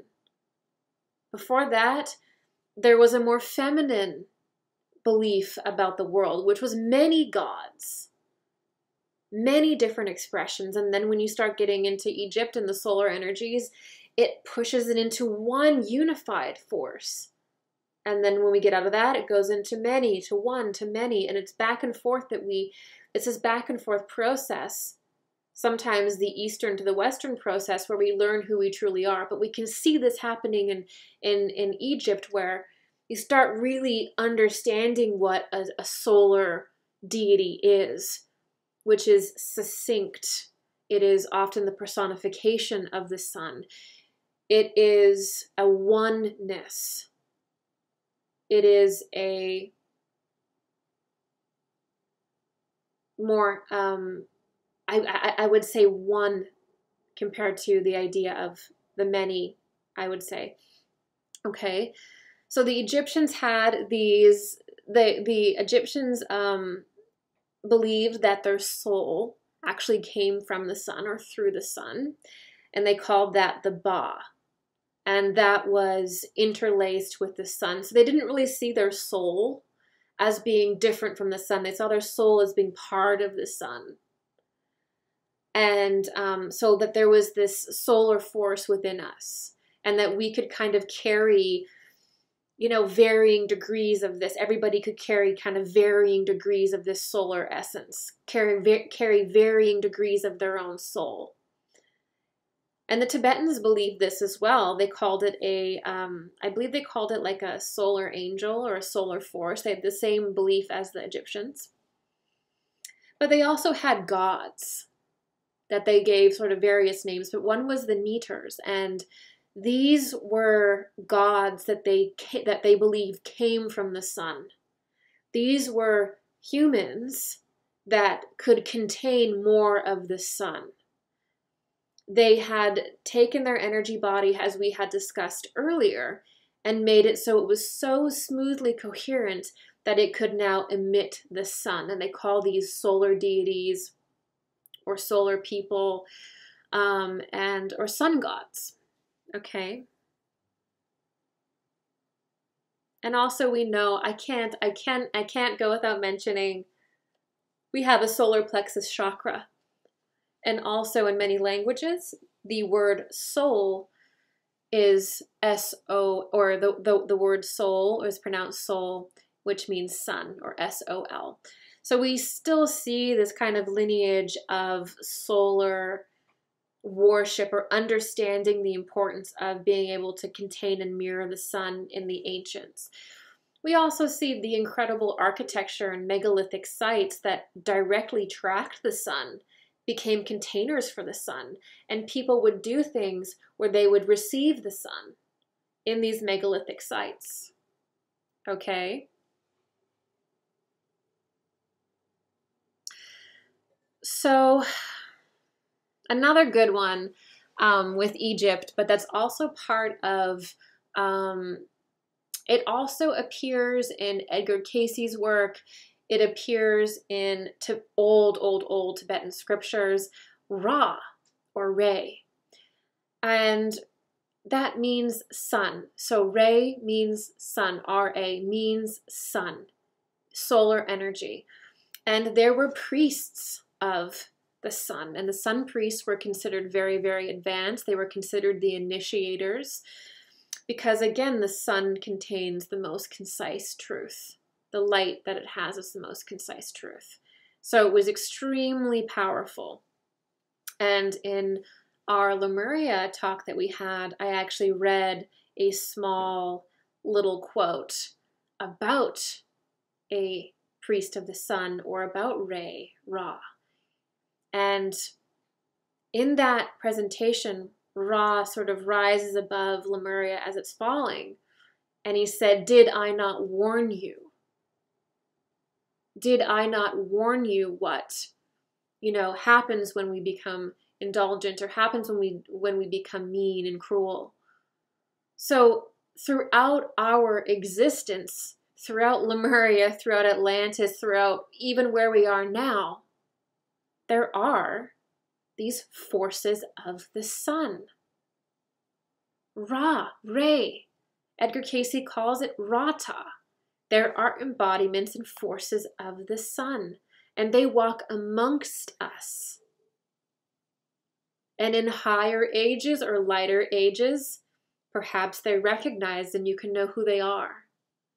But as we sink into a dark age, they just walk amongst us. There are solar beings and people who have achieved a certain initiation to be able to contain certain levels of the sun. These are the great teachers. These are the great initiators and teachers. We could also see them as Christed humans. One of the easiest ways to understand the stream of light from the sun is to recognize it as the Christ stream.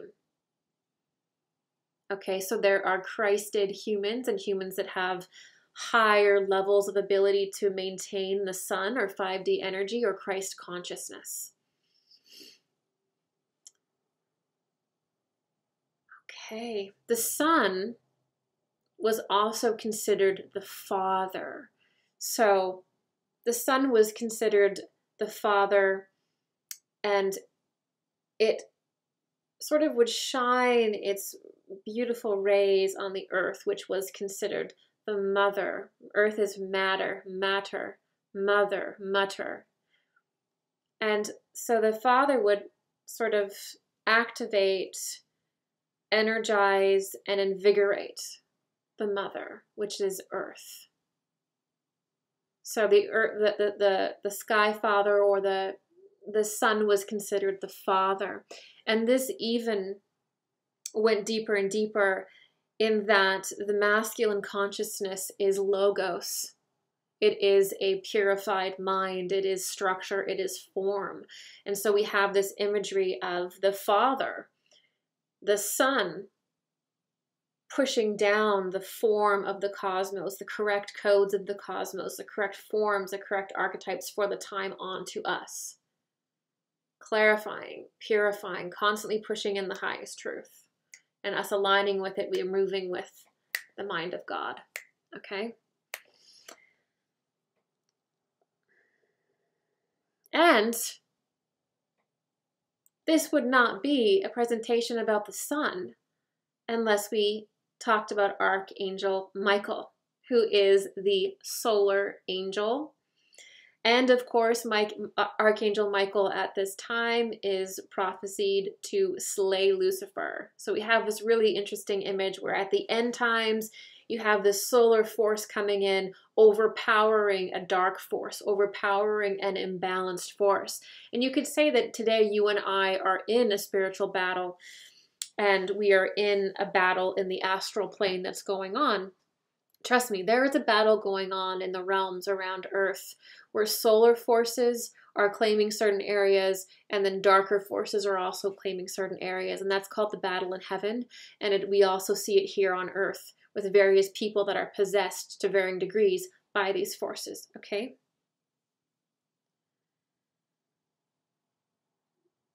All right. And also in many esoteric traditions, each human has a solar angel, which is actually their higher self or their Christed aspect.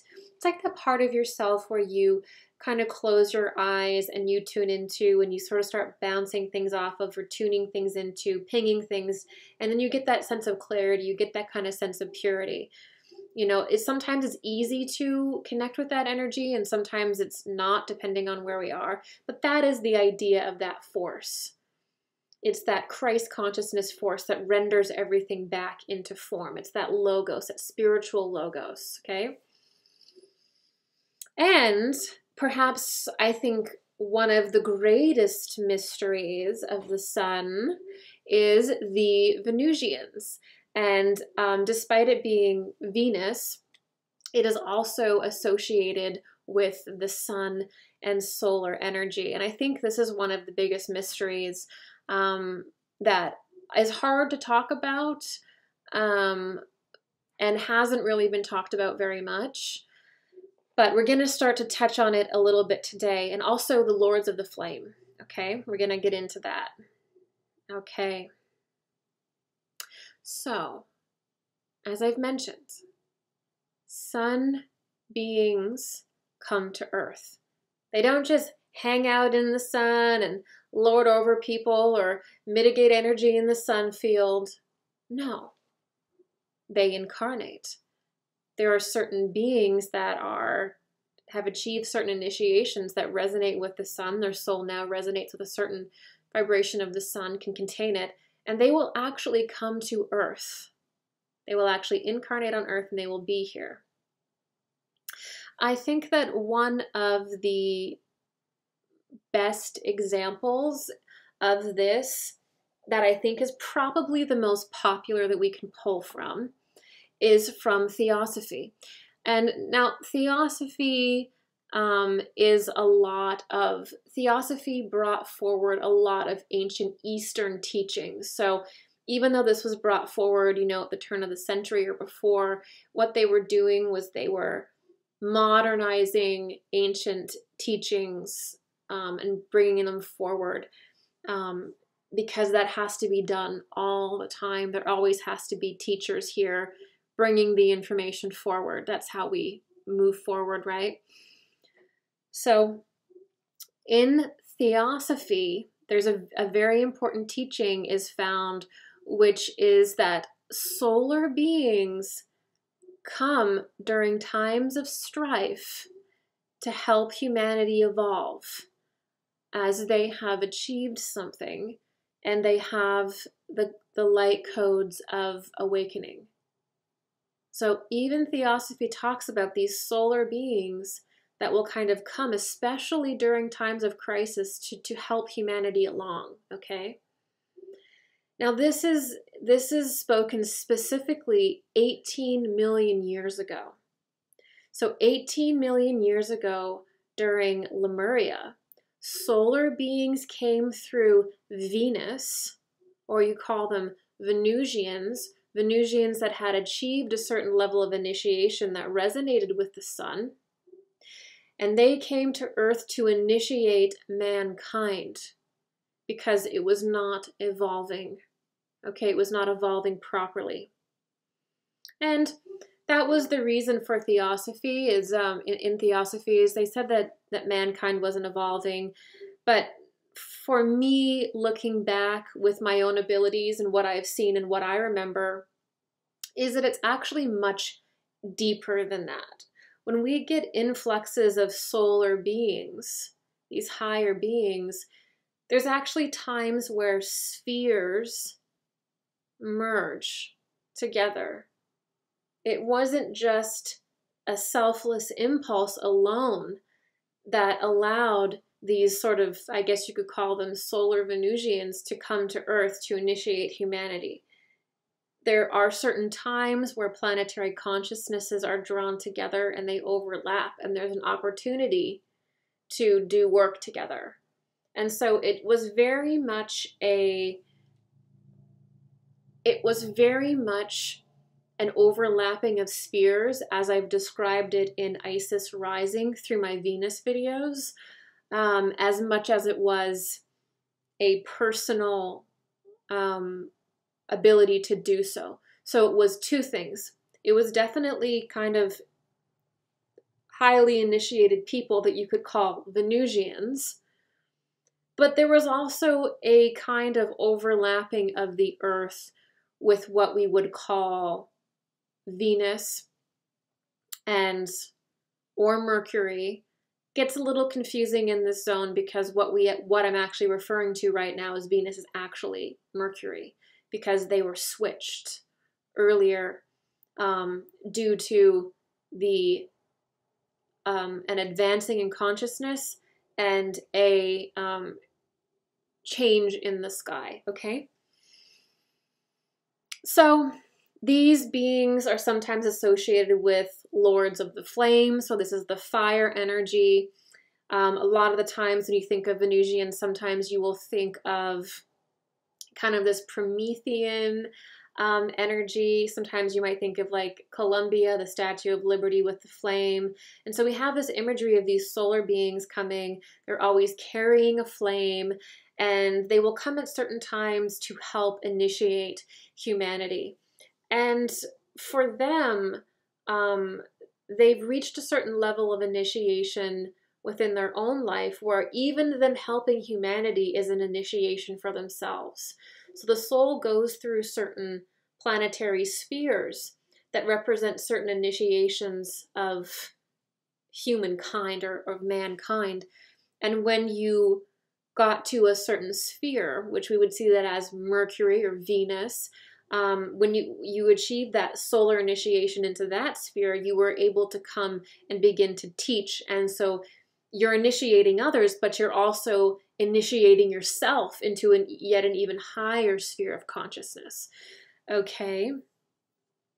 And a lot of the wording around this, as soon as we start to talk about Venusians and Lemuria 18 million years ago, there's a lot of talk about Sunat Kumara. Personally, for me, I have not been able to personally connect with that figure or that. It may just be at a future for me, but as of right now, because I know you guys will ask, I'm not familiar with that wording or that at this time. They're also called the Lords of the Flame, Venusians, and they ended up being the people or the beings that arrived to basically introduce humanity to higher frequencies, higher ways of life to get them going. And this is something that happens in cosmic order as we initiate each other. The spheres interact at different times, forming new spheres, and we kind of interact with each other. Okay. All right. We'll see if there's any questions about this, because I know this is a weird one.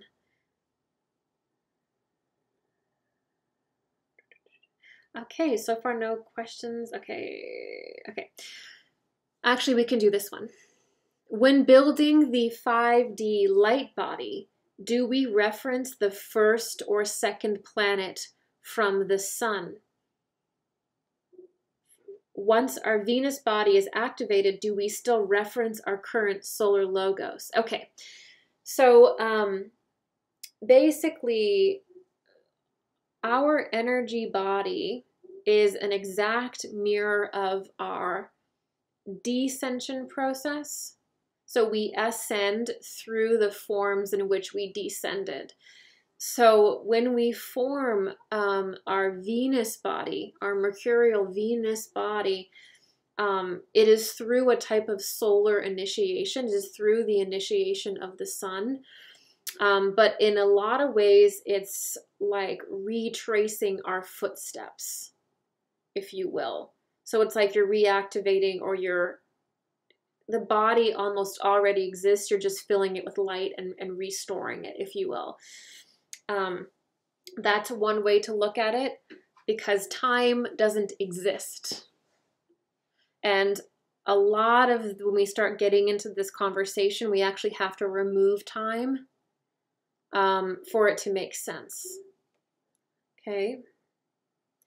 So I want to go over this one more time to make sure that I'm understanding your question. When building the 5D light body, do we reference the first or second planet from the sun? Well, in order to build your light body, you don't have to do any calculations at all.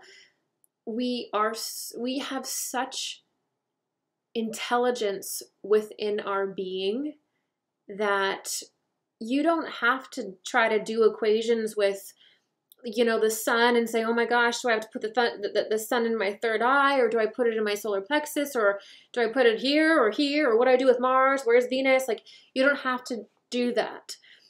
Our life force energy is so intelligent. And as I mentioned, it is a logos, it is a structure, that all you have to do is actually just focus on very simple things like breathing properly, okay?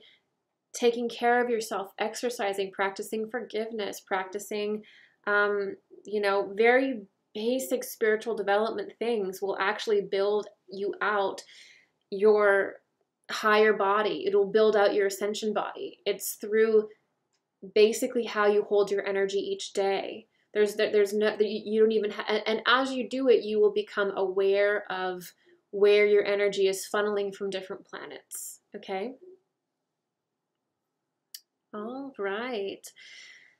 So we had solar beings come to the earth. One of the most talked about times is in Lemuria, which was 18 million years ago, according to Blavatsky and according to her records. And these solar beings, they're solar beings because they've achieved a solar initiation. They've achieved the initiation of a certain kind of union. But they did it they didn't do it on the sun. They were on a different sphere, or I guess you could say a different sphere, or, Earth consciousness in a different time. And they achieved something. So the sun initiated them. So they're technically a solar being. They're solar initiated, but they were on a higher sphere when it happened. So the sun is the initiating body for all the spheres, right? So, all right. Earth needs to be initiated by higher beings with certain codes of awakening. It's how we evolve, and it's how higher beings evolve through service. So this is part of how human consciousness evolves. If this powerful energy is not received, it leads to devolution and regression. So one of the reasons why solar lords or these higher beings that have achieved a solar initiation on their sphere, why they end up coming here is because, again, sometimes it is very difficult for humanity to just like tune into the sun and and kind of abstractly absorb all of the information that it needs at this density. We need teachers to come and basically teach us human to human and initiate us into higher light. We need that type of connection because of how dense we are and how our mind has changed and how it has not really been able to connect with spiritual power directly. We lost our memory, basically. We lost our gifts, and so we need to have teachers come that are like us, but that are a bit more advanced and initiate us back into our higher self. And so that's really what goes on.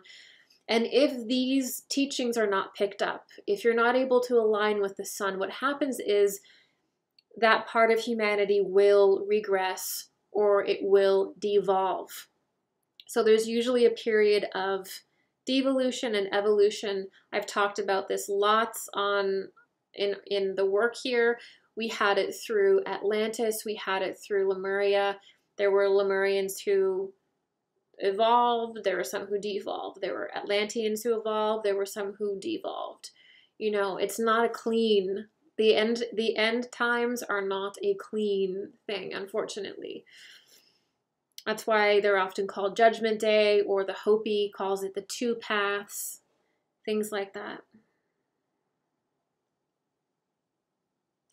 And one of the most, I think, controversial things to this day, and the misunderstood things to this day, is the merging of solar-initiated Venusians with certain humans to create a certain lineage on the Earth. I go into this on my video that's called Breakaway Civilizations, or the Two Breakaway Societies. I go into that a little bit deeper, but these are basically human lineages that are, I would say, linked to solar beings and solar deities, and they can contain Christ consciousness. They tend to be associated with the Christ stream, and beings that are associated with higher spheres tend to be born.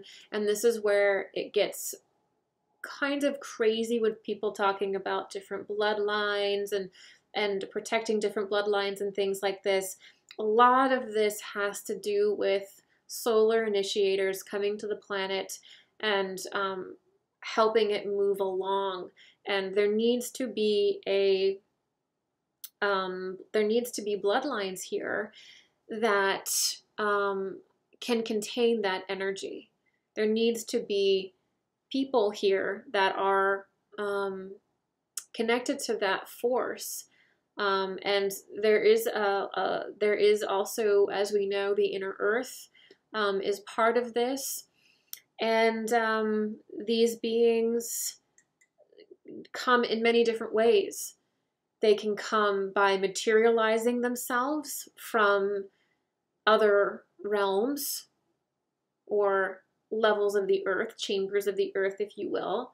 But there's also, again, there's certain individuals that carry, I would say, a certain blood or a certain, their physicality is closer to that form. And so we have that, and that causes a lot of confusion in the world, and it's a conversation that is actually going to be coming up more and more and more and more, because we have to talk about it, because what ends up happening is people start to retrace this pattern. Okay, we start to come around and we start to get into more, certain incarnations coming back around. We start to get, even children being born that are more advanced than the last. We start getting mutations. We start getting ourselves as individuals moving closer and closer to Christ consciousness. So we do have to start talking about all the different facets about how Christ consciousness works on the planet, how it's interacted with us over the time. We have to start talking about all of this very openly and exploring it, because if we don't, then it's very easy to misunderstand the idea of interdimensionals that come from this sphere and their patterns of incarnation and the details around their existence. Okay. All right. It was really interesting. I really enjoyed reading this, and there was this. Some of the things are so silly though. One of the things that happened in the Lemurian age was that some individuals that sort of refused these solar forces ended up becoming like deformed, and they ended up turning into like, I think Blavatsky described it as like red, hairy beings. And they just ended up sort of becoming like a whole different thing. And so it was really interesting to read about these sort of mutations that also happened by people who like did not accept change. It actually mutated their form, or it actually mutated their form, or it made them seek to mutate themselves. And this sort of reminded me of the transhumanism movement, where here we are at this time of solar changing, and we are literally talking about mutilating ourselves again and transforming ourselves into something else. So we're repeating the same pattern. The same thing happened in Atlantis with the automatons and also other kind of strange things. So we are literally just repeating the same patterns in different times, okay? All right.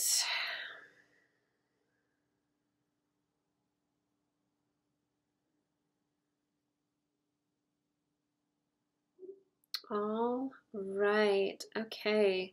So because it is Easter, I thought we could just go a little bit deeper into Jesus and Jesus as a man. Some people, because Christ's story and his mythos is so connected to the sun and the idea of solar cults, people will take the position that he is just an idea. He's a myth that we've created because, we wanted to understand the sun, or our primitive ancestors worship the sun. So we just kind of made a modern sun worshiping person. And this is not, in my research and in my understanding and in my memory and, within the bones of my being, I don't see that as being reasonable for me. When I look into this, I see that there are times on the planet when you will get an initiator or a spiritual teacher who will actually physically embody the sun. So again, in temple cultures, the tradition was resurrection. The tradition was to survive death. This meant that you had achieved your initiation in the 3D world and you were now a 5D functioning individual. Even monks, you know, in the Himalayas, they practice doing incredible things with their bodies. So this was all part of ancient, you know, mystery tradition. And there were certain traditions that were held very closely about this. And there was a very strong connection kept with the sun. And over time, there were lots of different temple cultures or lots of different mystery schools that happened. And they all kind of were breaking away from each other and forming these different things. They kind of kept the same tenets. But there was one school that kept it very closely, and they kept in close contact with the sun. And they kept in close contact, and they lived in a certain pure way. And they knew that the sun was going to be incarnating. They knew that there was an essence in the sun that was going to basically incarnate into a physical being. And a lot of people didn't keep that connection. They didn't believe that, and they didn't think it was possible. And that was because we had sunk so far into materialism that we like couldn't imagine that it could happen.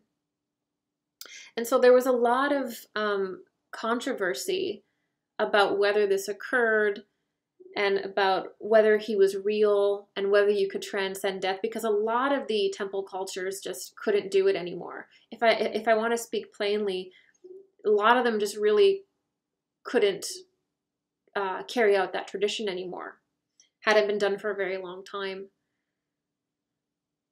And so the way that we can understand this, one of the best ways to understand this, is that humanity has a very difficult time just understanding the sun, because we are not a sun. I'm a physical person. I have a brain. I have a whole body. You know, I'm a physical person. I'm not a sun. There may be an aspect of my consciousness in the 10,000th dimension where I'm a sun and shining on people, and that's amazing. That's very abstract. But from the consciousness that I am peering out of now, I am human. I understand humanity. I understand human things because I am human. And I'm part of a human collective consciousness that I'm constantly feeding into and pulling from and living within, that I incarnated in. And so what ends up happening is, if all of the codes of initiation just stay in the sun and beam down on us, it's often too abstract for us to fully understand. So what ends up happening is a great initiate will come to Earth, and they will carry the sun within them for that time, and they will teach whatever energy is within the sun. So what that looks like is you will basically become an alchemical individual. So you will take on the sins of humankind. What does that mean? What does it mean to take on the sins of mankind, the pain of mankind, the trouble of mankind? It means, as an energetic force, you go into the collective consciousness, and with your mind, you become it. You have to be a 5D force to even be able to perceive that much. You come in, you absorb all those vibrational frequencies of pain within humankind, all of the problems humanity is dealing with at that time. You take it and you begin, as an individual energy, doing all of the alchemical equations to solve them. And then you become the answer. And when you do that, because you've incarnated directly into the collective consciousness, taken on all of the pain and the issues of the time, you then have the codes of awakening for 3D, for this dimension, for this density. So we are human, so we need to often be taught by a human, and a very, very, very advanced human, so that we understand. And when that happens, a beautiful thing happens, is when that happens, when he comes into this plane, absorbs all of the karma onto himself, it's not that he solved it. It's not that he personally solved all of your problems for you. It's that he took on a certain energy and then offered etheric pathways through the lower astral. He took it on through and solved them through his own alchemical solar work. And when that happens, when you solve anything within yourself, you offer an etheric pathway to the collective to solve it as well. So what it means when you take on the sins of someone else or the sins of mankind, it means you take on the problems of that era. You do the equations through your spiritual work. You do the alchemy. You get the codes of awakening. And because you're in 3D and not 5D looking down, you're in 3D, you're in the world, you're in a body, you're in the consciousness, you're in the problems. You can then contribute them to the collective. And you have a ladder here. There's something that we can follow. And this is what great initiators and great teachers do. They contribute codes to humanity, alchemical codes that allow us to overcome something. They give us that fire, they give us that transformation. There's extremely and advanced ones like the Christ, but there's also other ones. And the Christ consciousness has taken many forms. Buddha, there's many different evolutions of this, okay? But we get these great initiators that have the power of the sun, and they do this alchemy within themselves that automatically goes into the collective. And their life, because they are an embodiment of the sun, will often mirror the sun. And we're going to get into transfiguration a little bit later in this talk. But I hope that, it's a very brief conversation, but I hope that sort of metaphysically makes sense. But that's also why, you look at astrotheology and you see that this individual's life mirrored the sun because he was containing the power of the sun, and we're incarnating into a logos. So there are certain times when these individuals are going to come. And the magi's and people, they know when these incarnations are going to happen. And when they do happen, they have certain things that go on in their lives and various things. And a lot of that has to do with astrology. But he moved as the sun and had certain things that happened to them when the sun was doing things like the transfiguration or the solstice, birth on the solstice, death on, close to the equinox. This is because he was functioning as the sun on earth. I hope this makes sense.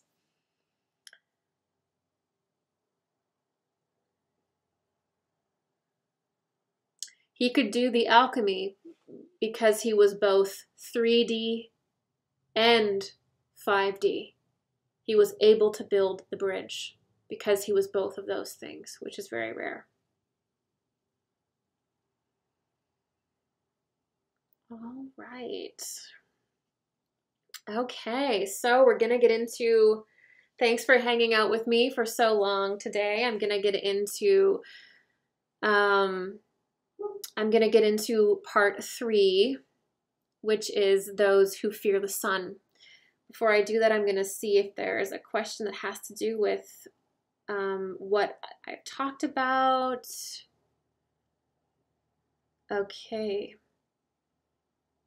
There is the theory the sun has died.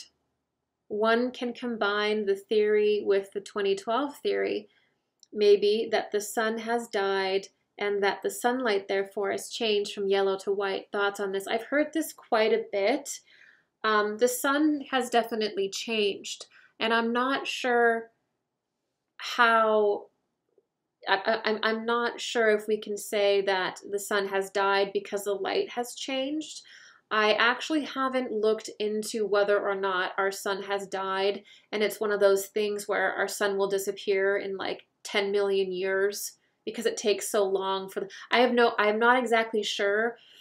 I've heard that the sun is fake, and I've heard that the sun has died. What I can say is that the sun is changing, which is why it went from like a traditional yellow golden color to white. It's going into a higher frequency.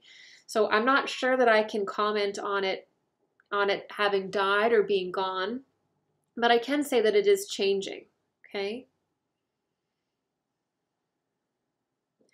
Okay, this one. Does the sun reflect the flow of knowledge similar to the flow of energy to create life and food? My guides show the sun to me as eyes that read the words of knowledge. Does that make sense? Oh, I love that. Let me read that again. My guides show me the sun to me as eyes that read the words of knowledge. It makes complete sense to me because, you know, we have the sun, which is really spiritually emitting to us the logos, the mind of God. So it is basically like you're reading a book. Like when you tune in, you're basically just being imbued with information, right? So it makes sense to me that you would be metaphorically told that you're sort of reading the words of knowledge. I like that. Does the sun reflect the flow of knowledge similar to the flow of energy to create life and food? Yeah, it is the flow. It does really symbolize the flow of energy. It's life. It is the invigorating force. And it does symbolize the flow because it's always emitting the next step. It's always emitting the next stage or the current stage, and we're always having to align with it. And it's not like we're like behind, like, oh no, we're behind. But what ends up happening is we get behind with our own consciousness because we are the sun. There's an aspect of our soul that is the sun, the highest part of our soul that is the sun. And so we do want to move along with it because that in turn means that we're moving in line with ourselves, okay? All right. Now, part 3 of this presentation is a little bit different. We're going to go off the rails a little bit, which I really like to do. And I really like conspiracy. I like questioning everything.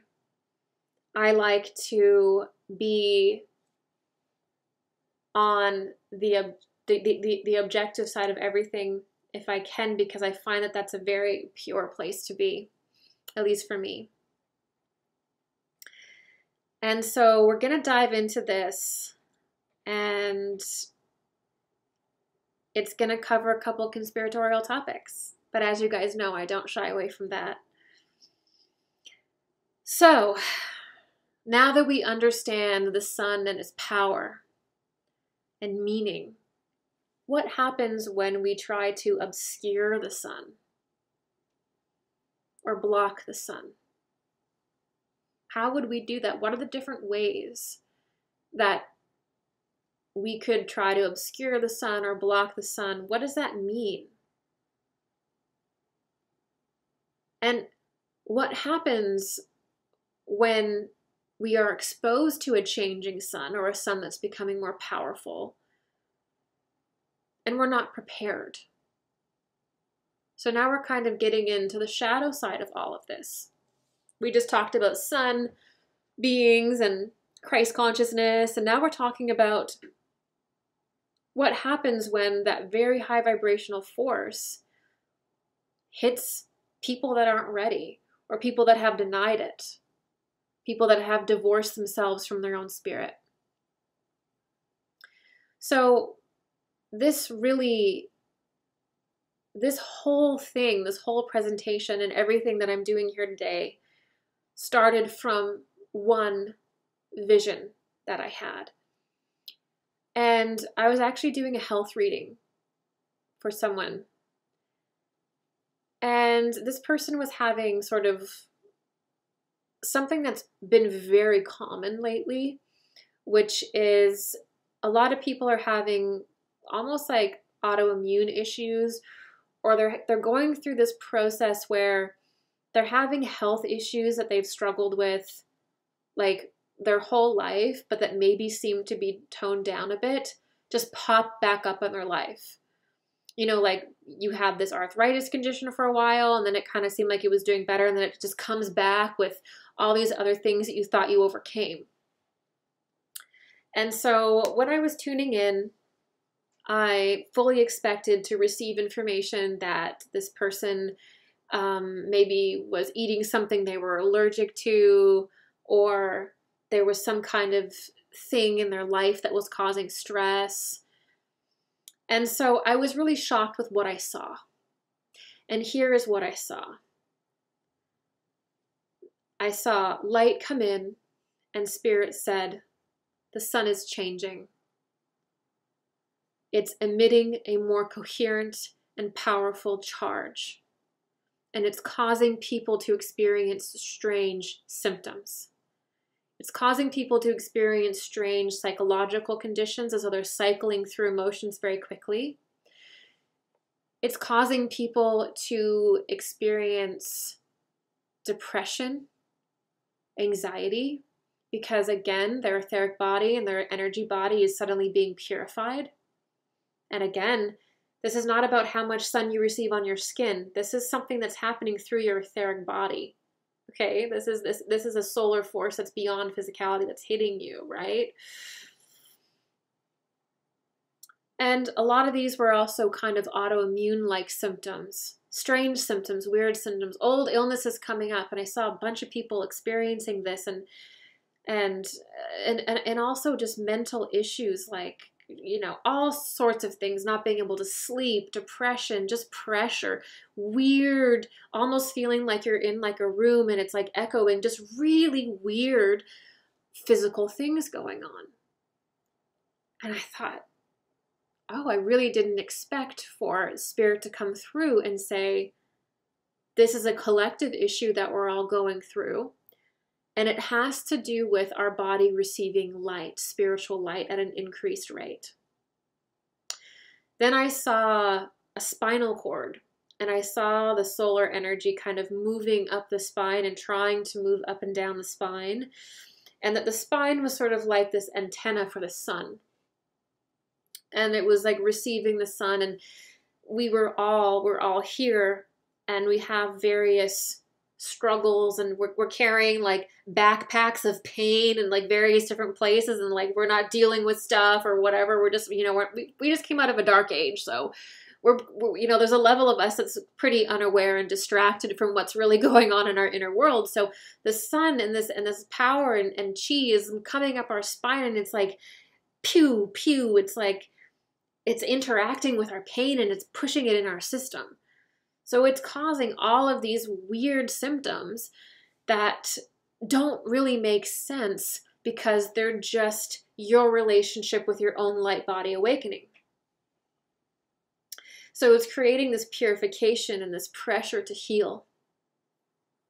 And then I saw a bunch of people that were becoming really concerned that they had a virus or that they had COVID because of this, because they just couldn't understand what was going on. And there was so much talk about a pandemic and a virus that people were actually thinking that these things these symptoms that they were having was from a virus, was from COVID.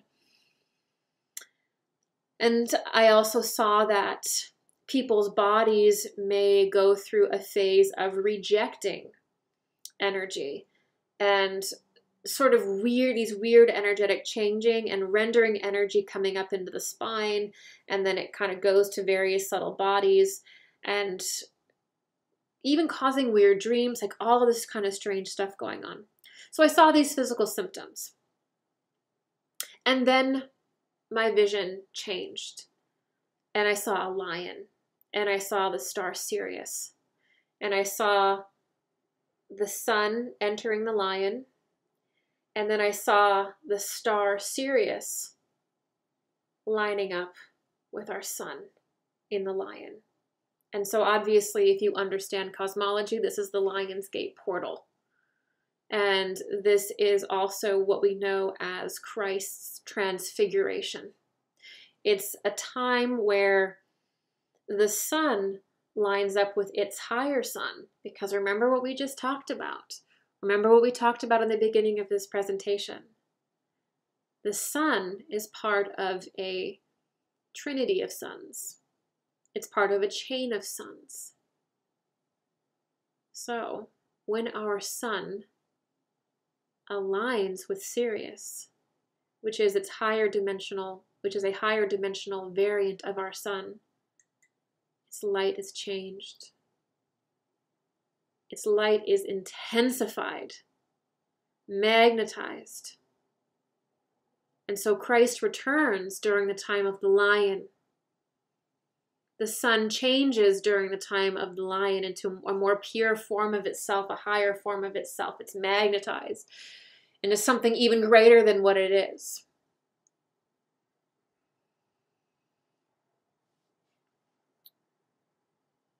And so I saw the time of Leo this year being a very sobering time. And when the sun and Sirius align this year, there's going to be a more intense energy.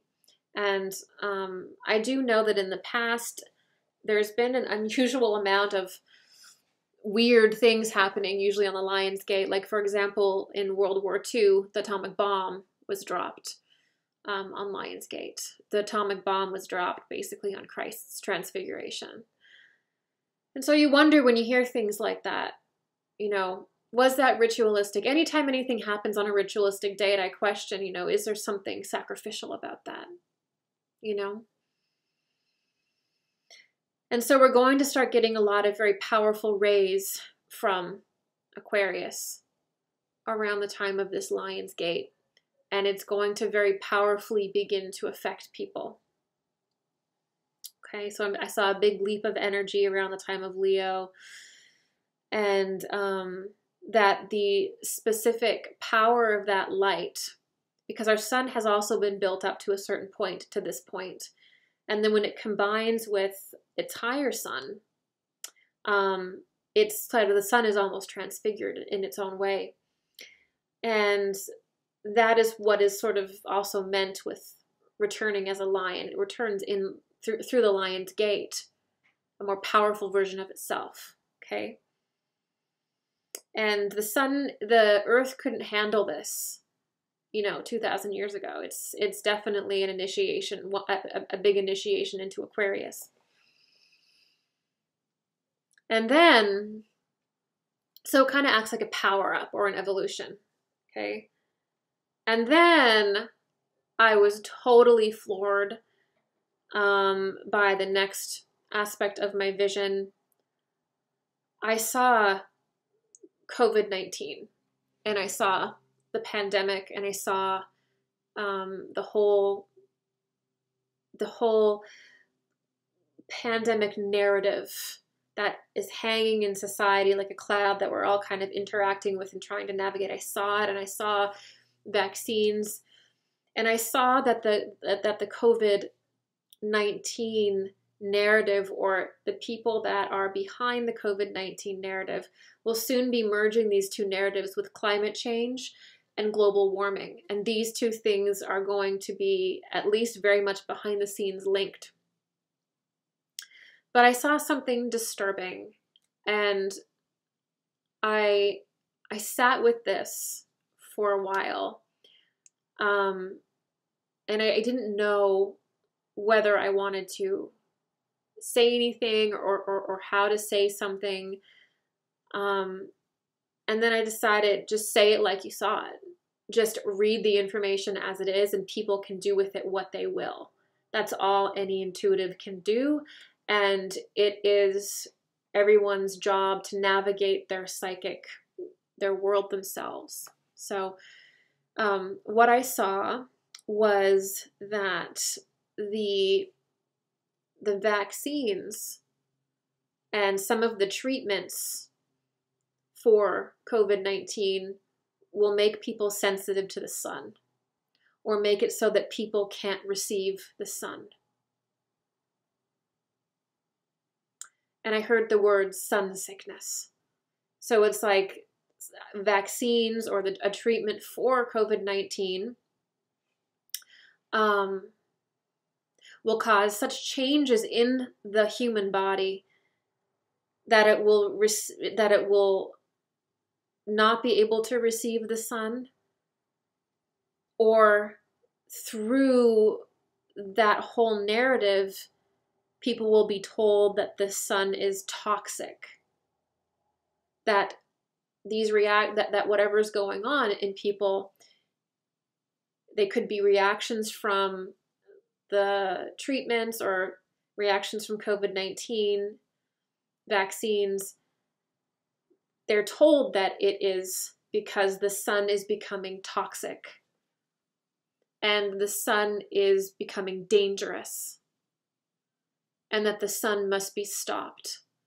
And all of these rashes or problems that people are having is actually from the sun, and it's not. And so I saw that as a potential timeline or a potential plan. And I specifically saw it in regards to a vaccine, and that there would be many, many, many, many different vaccinations. And the goal was to have many, many, many, many vaccinations. And that this would eventually change the human form over time to do various different things. But one of the things was affecting its ability to receive the sun. And just using this whole time of awakening and the whole COVID-19 thing to link it to demonizing the sun, to link it to global warming, it was all interlaced, it was all interconnected. And I actually cried when I saw it, because for me it was such a perversion to try to stop people from receiving their Christ consciousness. It was so, I mean, people didn't understand, they didn't realize what it was. They didn't know what was going on, and that honestly broke my heart. And so there was this link between everything that's going on with COVID-19 to global warming and climate change and wanting to do weird things to block out the sun, and if they can't block out the sun, to change human beings so that they can't receive solar energy somehow. I'm not a doctor. I don't have those answers. I only have what I saw. So, yeah, I'm sure that there are some individuals maybe in this group or around that could really go into the potential of that a lot more than me. But in the background of all of this, in the background of everything, we do have this climate change, global warming narrative that has been nipping at our heels the whole time. And what is happening is that Gaia is genuinely not doing well. We have an incredible acidification of our oceans. You could argue that that's actually one of the biggest issues that we have. We've got killer whales popping up in the Gulf of Mexico. We've got all sorts of weird things going on. We've got plastics. I mean, we have so many issues that we need to heal and that we need to live more symbiotic with our earth. There's no question about that. But what I see sometimes is people think that political leaders or certain super wealthy philanthropists, or it doesn't even matter how much money you have, but certain philanthropists that have a lot of power are rooting for us. And we have a real problem with humanity not understanding that we can be manipulated and that individuals can take genuine issues and invert them so that they can take advantage of mankind and lead mankind down a path that it does not want to go, that is beneath them. And I see this happening with climate change. I see this happening with global warming. It's turning into a weird way to control people. And it has very little to do with actual issues that are going on. The first thing we need to talk about is how to live more symbiotically with our planet, which is a spiritual existence.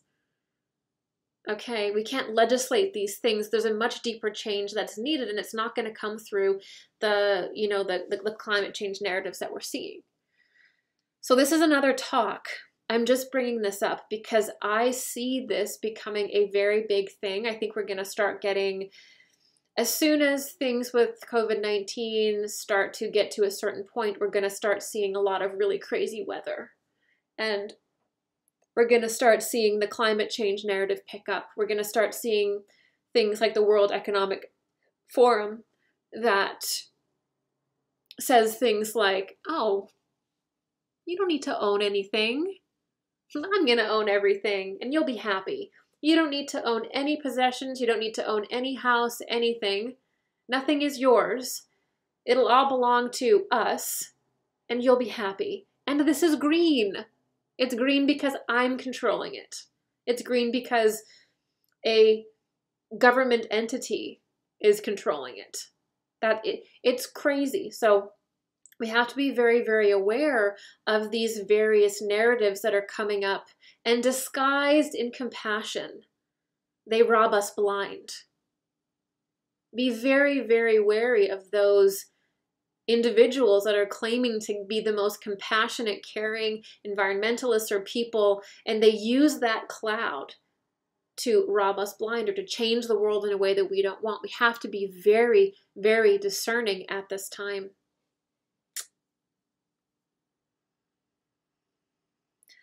So why I'm sharing this is because I don't want humanity to turn against the solar force, because it means that they would turn against their own solar force. We look at things like, Bill Gates wanting to pop some giant balloon to block the sun, and chemtrails and various other projects that are all about, weird things. We have to look very closely at this. Luckily, I believe Sweden or Switzerland said no to Bill Gates' plan to block the sun. And by the way, we were ridiculed as conspiracy theorists about this. We were talking about this like a while ago. Everybody said, you're crazy. There's no plans to block the sun. Yet here we are again, where a conspiracy theory is proven true. When will we learn? When will we learn that it doesn't matter whether information is called a conspiracy theory or truth or whatever? Just look at the information and analyze it for whether it's true or not. When will we grow up enough to do that as a society, rather than try to label everyone and dismiss everyone all the time because they believe something different? How much will it cost us? Our relationships with ourselves on this planet, and also our relationship with the cosmic bodies. How much do we have to lose before we grow up? So we have to be very careful about how we are genuinely caring for the earth, who we're supporting, and also how the solar force is treated, because we just talked about how important the solar force is to all of us, that it is us, basically. And I had a wonderful comment again on my Facebook. I do read my comments, and I love you guys so much, and I love the links that you guys send me. They're so enriching, and I learn so much from you guys. And I really wanted to take a moment and read a Rudolf Steiner quote. I know we're running long as usual, but I wanted to read this Rudolf Steiner quote because he made a quote before any of this was even in his mind or in the collective mind about how vaccination, how inoculations could change humanity. Obviously, there's a good side of vaccines that is helpful and nourishing, right? But that nourishing power, that helpful power, can also be used to hurt. Now, we have to understand this. There is a good side to inoculations and power and medicine, but there's also an evil side. And we have to know that. It's not simple, right? And so he goes into this negative potential. And maybe we could even say about stopping the solar forces from entering us. If we know that the spiritual fire is connected to the sun, and that's our spirit, and we receive our initiations from the sun and from light, then we can understand what Steiner is saying here. And I'm going to read this now. I have told you that the spirits of darkness are going to inspire their human hosts in whom they have been dwelling to find a vaccine that will drive all inclination towards spirituality out of people's souls when they are still very young. And this will happen in a roundabout way through the living body. Today, bodies are vaccinated against one thing or another.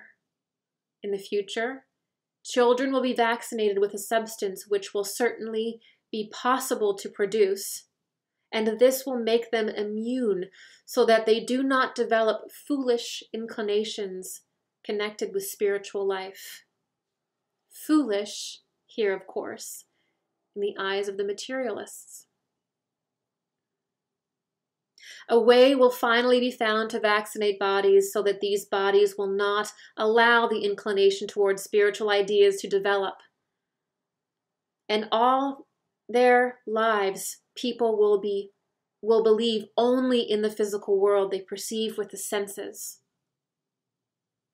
Out of impulses which the medical profession gained from consumption, from the consumption tuberculosis they themselves suffered, people are now vaccinated against consumption, and in the same way they will be vaccinated against any inclination towards spirituality.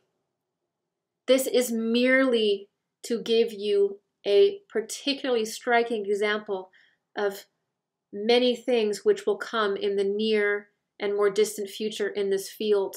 He's talking about the field of medicine changing to actually become deformed and start creating things that view spirituality as a detriment, as foolish, as stupid. Okay? The aim being to bring confusion to the impulses which want to stream down to the earth after the victory of the Michaelic spirits of light. The impulses which want to stream down to the earth after the victory of the solar angel or spirits of light. So what he's saying here is that there will be a battle, and there will be the sun beings, the sun energy, the sun essence will come, and kind of during this battle or after, there will be certain medical things done to human beings to stop that light from getting in, to challenge that process. He says it right here. To bring confusion into the impulses which want to stream down to earth. So this was prophesized. And I just found that quote to be very interesting because it's almost like I saw that in a different way. It's really crazy. Okay, so, okay. I think there will be a desire to get a lot of people vaccinated before or around the date of the lion. And the other thing that I saw with this that was really interesting was I also saw that there are certain advanced technologies that elite groups have, but that these technologies only function within a lower spectrum of energy. So they can't really go beyond the fourth dimension. They can't really go beyond that. They're really trapped within 4D and 3D, and all of their sort of stuff that they have is kind of within that more lower vibrational realm. And I saw that when the sun starts to come in greater forces, and the spirit of Archangel Michael, the solar angel, and all that stuff starts coming in, it's going to render a lot of their technologies either unpredictable or over time not be able to be used at all. So there's actually a real crisis in power amongst some of these elite groups that have these elite technologies, that when the sun changes, they will not be able to use their technologies in the same way because the light is different and it's pulling the machinery and it's pulling all of it in a different way. A lot of the advanced technologies directly have to do with light, directly have to do with sunlight and the rhythm of the sun. And there are certain technologies that are very, very, very old, that are kind of reworked and not really very powerful, that are very complicated compared to the higher ones. And those are actually going to stop working. That's a big problem. And that brings us to Mars. That brings us to Mars. After I saw people having these reactions and it being blamed on the sun and calling the sun toxic and like demonizing the sun and all of that, I remembered this video that I did 3 years ago. It's still up on YouTube. You guys can watch it if you want. And it was about Mars. And I was doing a reading for somebody and they had a health condition. And I asked to see what the root of the health condition was. And it was a skin condition. So this person had a very bad rash, especially when they went out into the sun. And he'd seen all these different people. He had sort of some immune issues as well. And like nobody really could figure it out. So I guess his thing was that he had to go to a psychic, you know, like that's what a lot of happens sometimes. You go to a mystic when everything else fails. And so I was expecting to see, okay, this person has a diet problem, like there's something that they're obviously allergic to. I was full on ready to like get some kind of diet information. I didn't. I was brought to Mars. Immediately in my mind's eye, I was brought to Mars. And I saw this individual, I saw him on Mars, and he was in the sand, and it was blowing over him, it was windy, and there was a yellow powder everywhere, kind of like on his body and like around, and I remember the air smelled like chemicals. It smelled like chlorine or like bleach, like it smelled toxic. Almost kind of like a urine smell, but not quite. Do you know what I mean? This is very, I'm making it weird and very detailed, but it doesn't have to be.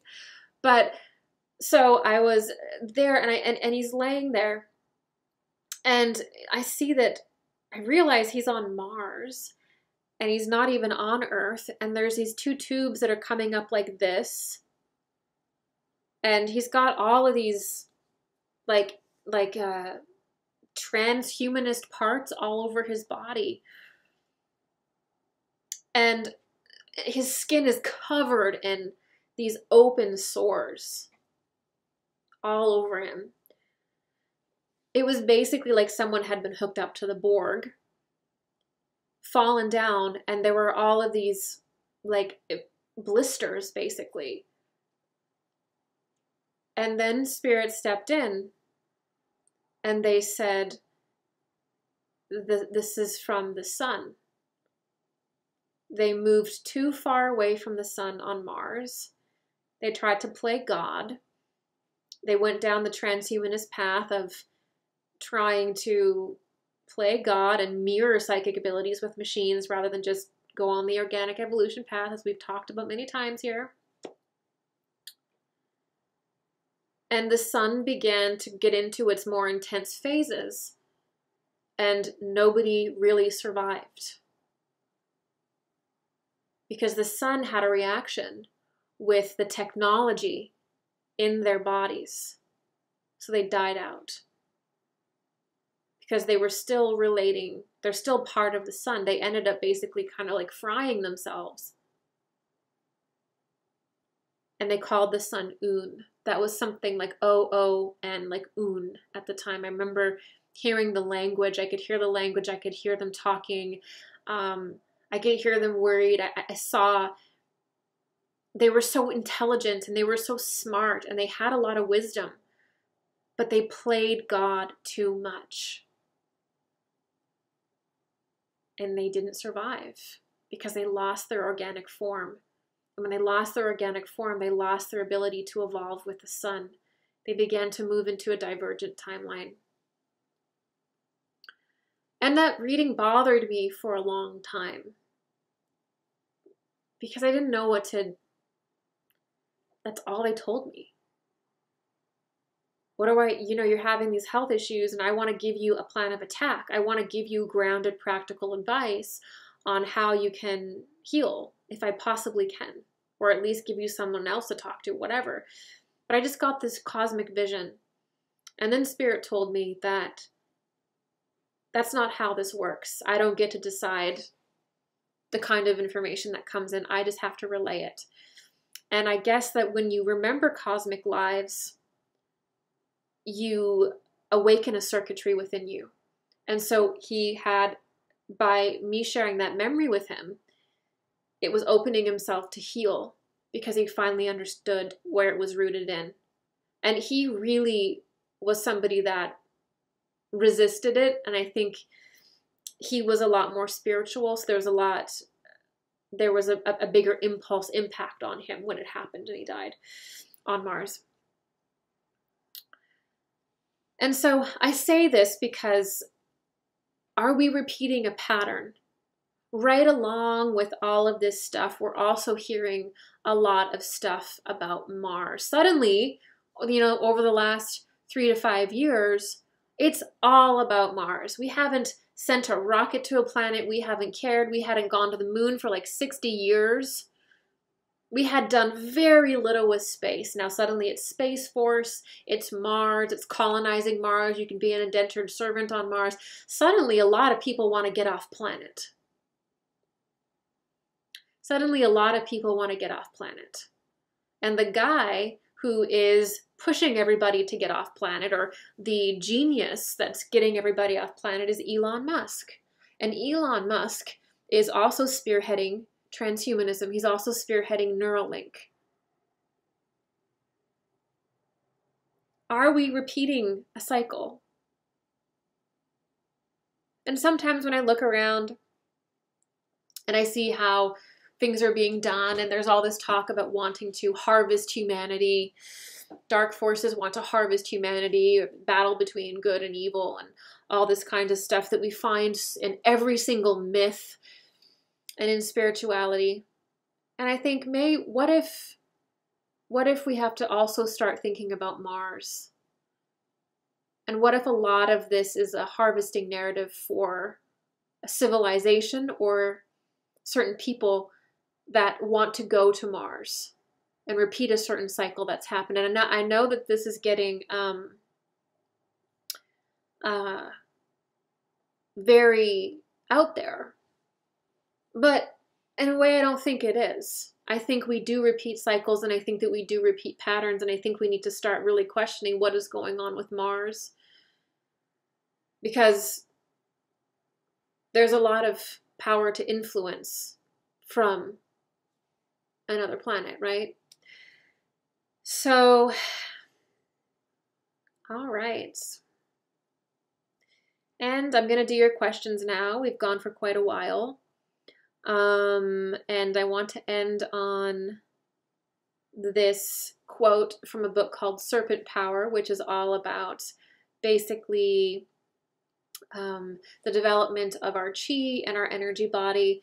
And I thought that this was a really good quote to end on, ending at this scene where we're on Mars, the transhumanism agenda has gone full swing, and organic consciousness is the only thing that can survive with the sun, and anything else ends up dying. So here's the quote. Man's failure to understand the laws of magnetic resistance or of solar repulsion comes, for instance, the menace of sunstroke. When the etheric body and its assimilative processes are comprehended scientifically, man will then be immune from dangers due to solar radiation. He will protect himself by the application of the laws governing magnetic repulsion and attraction, not so much by clothing and shelter. It's largely a question of polarization. And that is from the book Serpent Power by Arthur Avalon. So maybe I will leave you with this question, which is that maybe we're not here to play God. Maybe we're not here to block the sun, to chemtrail the sky into a different shape, to block it in other ways, maybe with satellites and different frequencies that can block certain rays of the sun. Lord knows what kind of things go on that can block our sun. Maybe we're not here to do that. Maybe we're not here to become hyper controlling of our reality. Maybe we're here to align with the sun and use the sun's power as a way to understand our own polarization, our own level of polarization.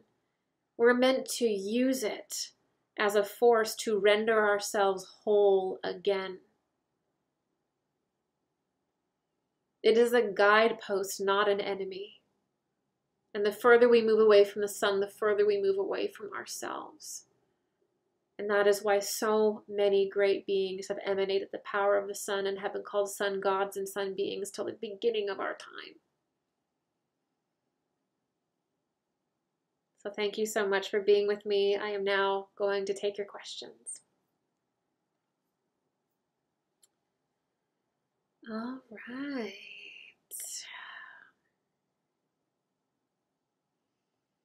All right.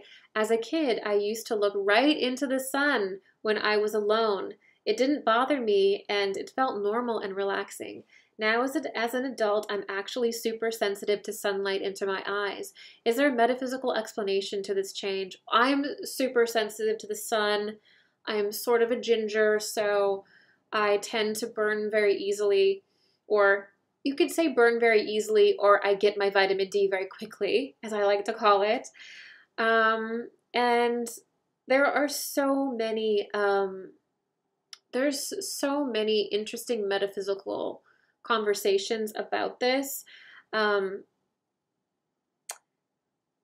The lighter eyes tend to reflect light where they're electric. Okay, so we had this conversation in one of my live Q&As, maybe 3 live Q&As ago. So there's electric and magnetic forces. And as Arthur Avalon has put it in the Serpent Power book that I just read a quote from, we have to understand our polarization, right? You have to understand what your particular polarization is, or what your archetypes are, who you are, and then you relate that to the sun and the spirit, and you evolve. So blue eyes or light eyes are usually more photosensitive, and they tend to be electric and have electric qualities. And darker eyes tend to be magnetic, and they tend to represent earthy, the earthy sphere. They're both beautiful. One isn't better than the other. They're just represent a different makeup that you have.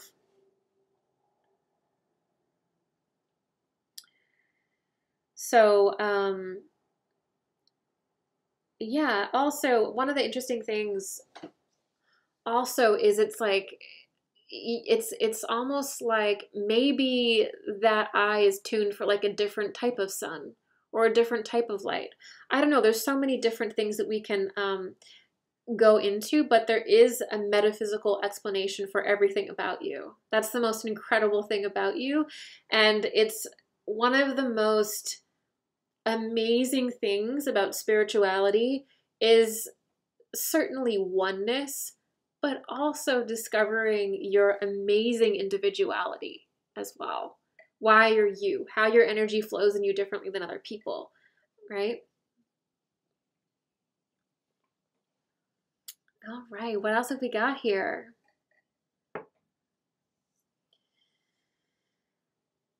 Okay, this is another question about sun and what if you live in a place that is very cloudy most of the time? What are some things we can do? My energy seems lower sometimes when the sun is not shining. Well, um, it can help to definitely be um, in the sun or around the sun, but the majority of our prana is received through our etheric body, which is not physically. So it actually doesn't matter where you live. Our life force energy is not determined by our physical level of absorption. It's actually a energetic exchange that's significantly deeper than what the physical world can even perceive.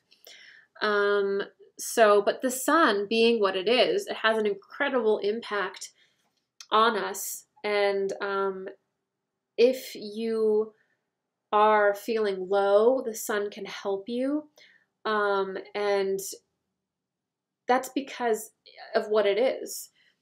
And it is a lot harder to live in, I think, in many ways, unless you're used to it. I think darker, colder climates do tend to, how my spirit guides have always told me is that because I grew up in Canada, I was actually born basically in the Arctic. And I always kind of wondered about that.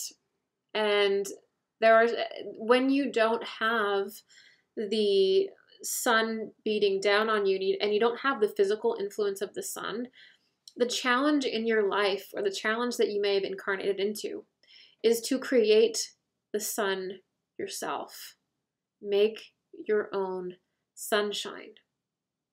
I think Serpent Power talks about this as well, the Arthur Avalon book, that we can learn to generate our own sunshine, or we can learn to invigorate our own body just using our internal forces and not referencing external sun at all. Now that is powerful.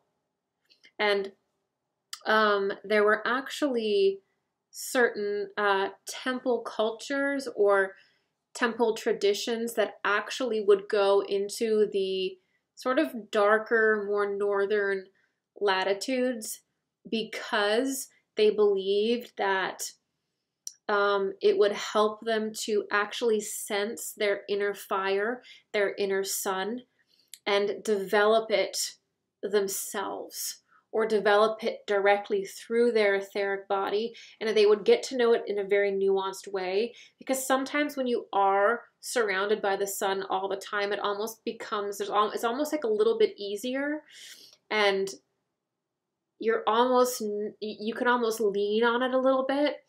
And sometimes it can be good to go and be in darkness. Like, for example, also many initiation rites involve being in total darkness. Total darkness, sometimes for 3 days or whatever.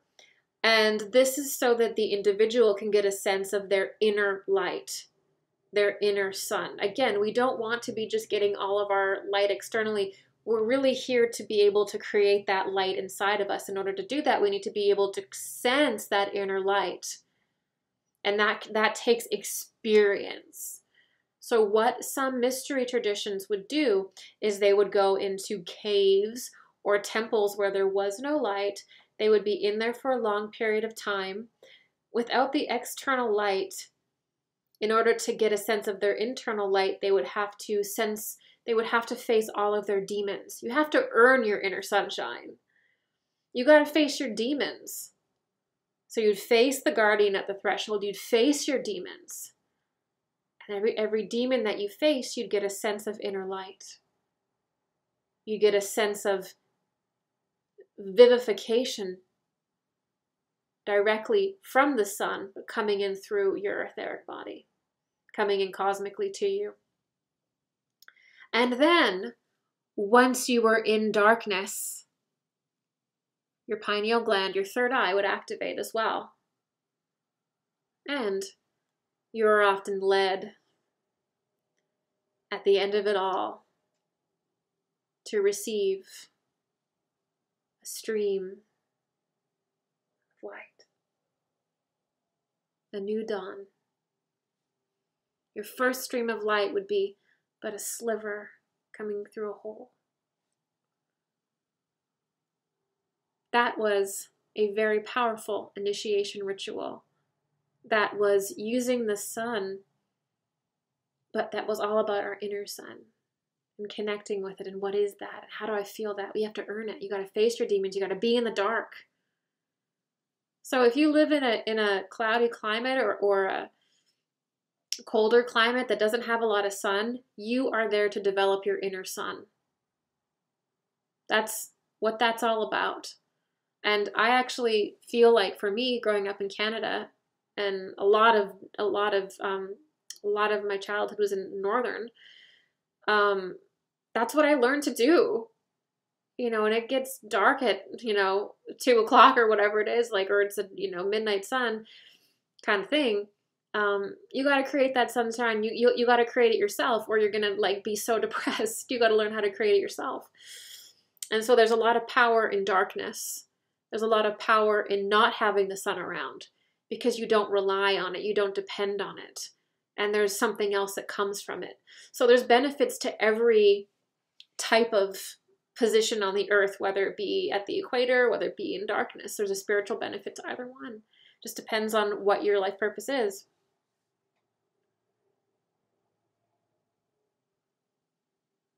Is there a current Christ incarnation now? This is a really great question. It was prophesied that Christ would reincarnate. If you ask me, we are at another stage of the expression of Christ consciousness, in which the energy in which Christ embodied is now going to beam down on us as a collective. We talked about, earlier in this presentation, we talked about the idea of Akhenaten being a sun god and bringing everything kind of into one stream. And then previously, the kind of a more pagan or more varied god, goddesses, varied thing. We tend to go back and forth between an expanded, varied type of consciousness and then a singular one. And it's often the feminine and the masculine. Feminine and the masculine. So this is also part of how we receive Christ consciousness. There will be a very significant individual, and then it will be either varied or consciousness, or more of a consciousness, but also varied in the sense that there are going to be certain incarnations of individuals who were very formative to the earth and very formative to America, and very formative to Atlantis, and that were also very formative to Lemuria. So there were certain incarnations. I was talking about like certain solar deities coming. Well, when you incarnate, you often don't just incarnate once. It's usually a pattern of incarnations, and that's why people can predict when certain people are coming, is because when you start being able to resonate very much a cosmic body, you start to be able to be predicted. And so there will be certain important incarnations that will return, and you could say that these incarnations are part of the mind of Jesus. They're part of the mind of Christ. That's what I would say. But we do have some important incarnations coming. Yes. Yes.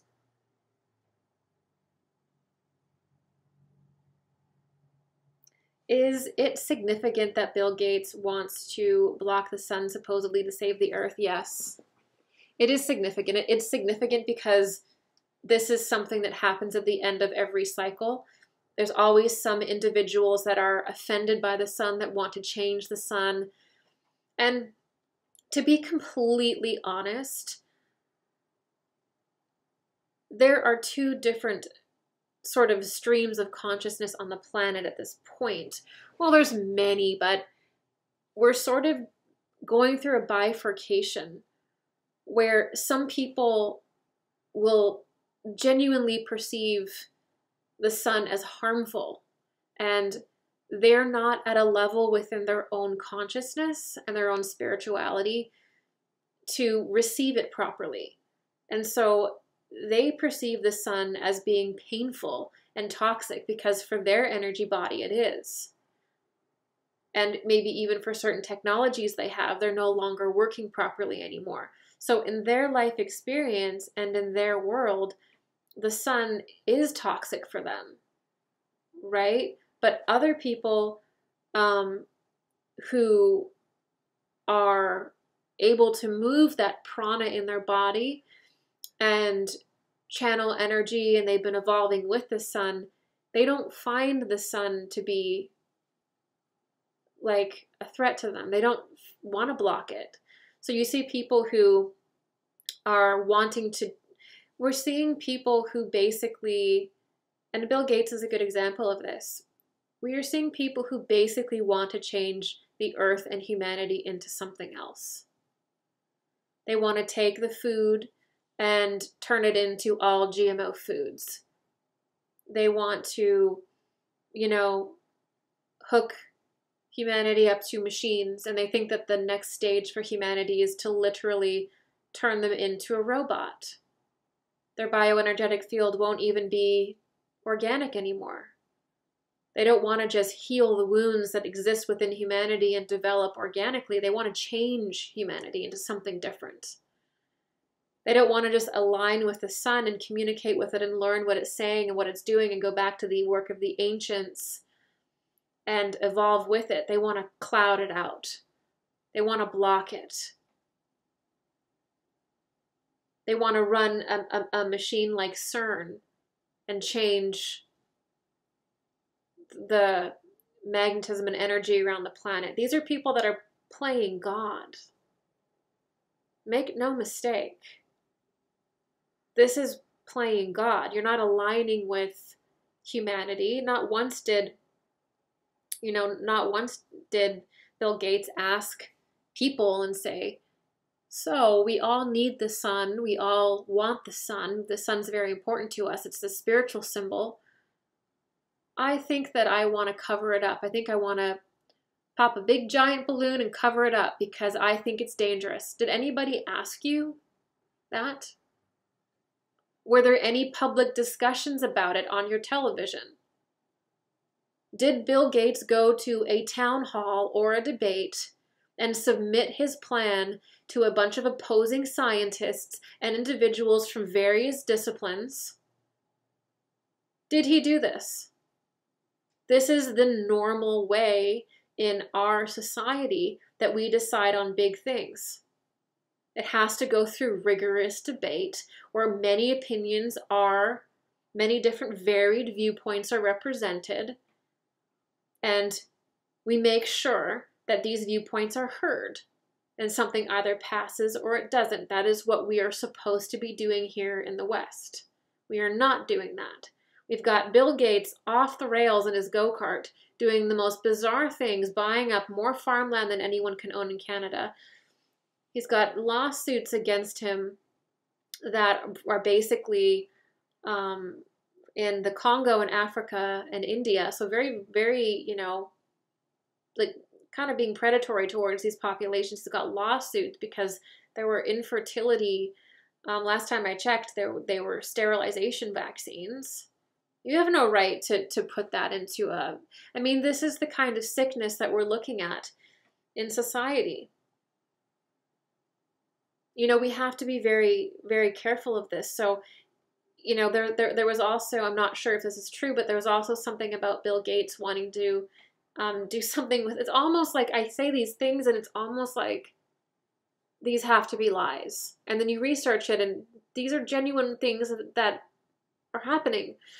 But there was one where, Bill Gates wanted to, I guess, buy seeds from a seed bank and turn them all into GMO. So like all of our seeds that are saved for like a rainy day for Armageddon, he wanted to take all those natural seeds and turn them into GMO seeds. I haven't checked that one. So, but that's another thing that I heard. So we need to be really aware of these. And also, I mean, did Elon Musk ask us? Did he go through town hall debates? Did he go through heavy criticism to put all of his satellites in the sky? Who has asked humanity? Nobody. There has been no robust discussion about any of this for people, because most people would probably say, no, I can think of a better thing to do to help humanity along than these things. Okay. Is 5G connected to 5D? Well, they have the number 5. I mean, maybe. I mean, 5G gets a lot of flack and people make fun of it, but the 5G frequency was used as a military weapon. That's not a joke. That's reality. It's part of frequency warfare. So it is naive to think that we shouldn't question 5G. I mean, that is naivety to me. And is 5G connected to 5D? I think if you wanted to connect it, I think you could do it through the work of the lady that did the space fence. Elena Freeland talks about how frequencies can be created that are low frequency or kind of trap consciousness in sort of a lower bubble. Kind of like trap you, like the highest you could maybe go is the lower astral. It's all frequency. Everything is just frequency and energy. So maybe you could make an argument that certain frequencies, if built up and installed everywhere or put around, maybe you could make an argument that it could cause some type of dome that really prevents 5D frequencies or sun energy from really hitting humanity. Maybe you could make an argument for that. I don't know enough about 5G. I'm not a very technical person, but I'm sure some people here are.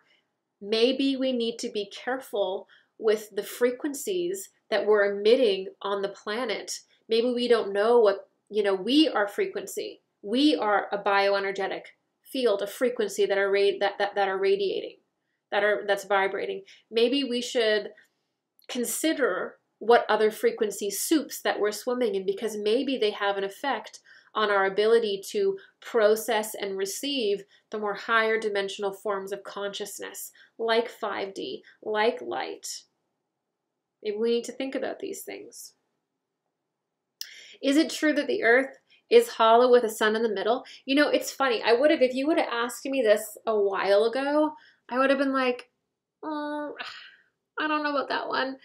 But I actually kind of, I don't know. I'm open. I've heard crazier things.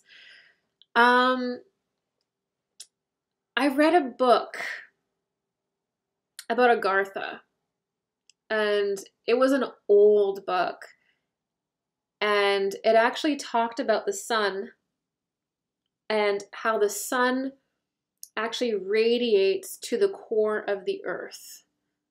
So the sun obviously physically hits the earth, but there's also aspects of its rays that actually invigorate and vivify and centralize in the center of the earth. And this is connected to like volcanic activity and all sorts of earth changes, because there's actually this, basically like this inner sun in the inner earth that's communicating with our sun. And so, I mean, I'm a person who is completely open to that.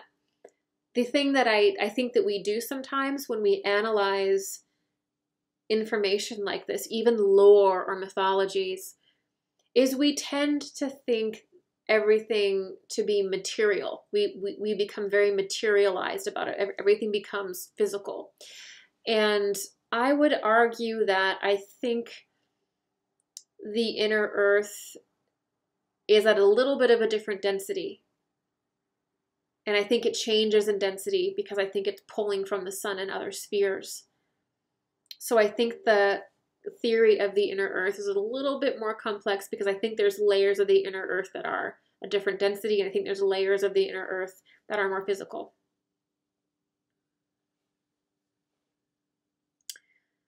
Do all of the higher beings incarnated on the earth to help humanity with their initiation know who they are?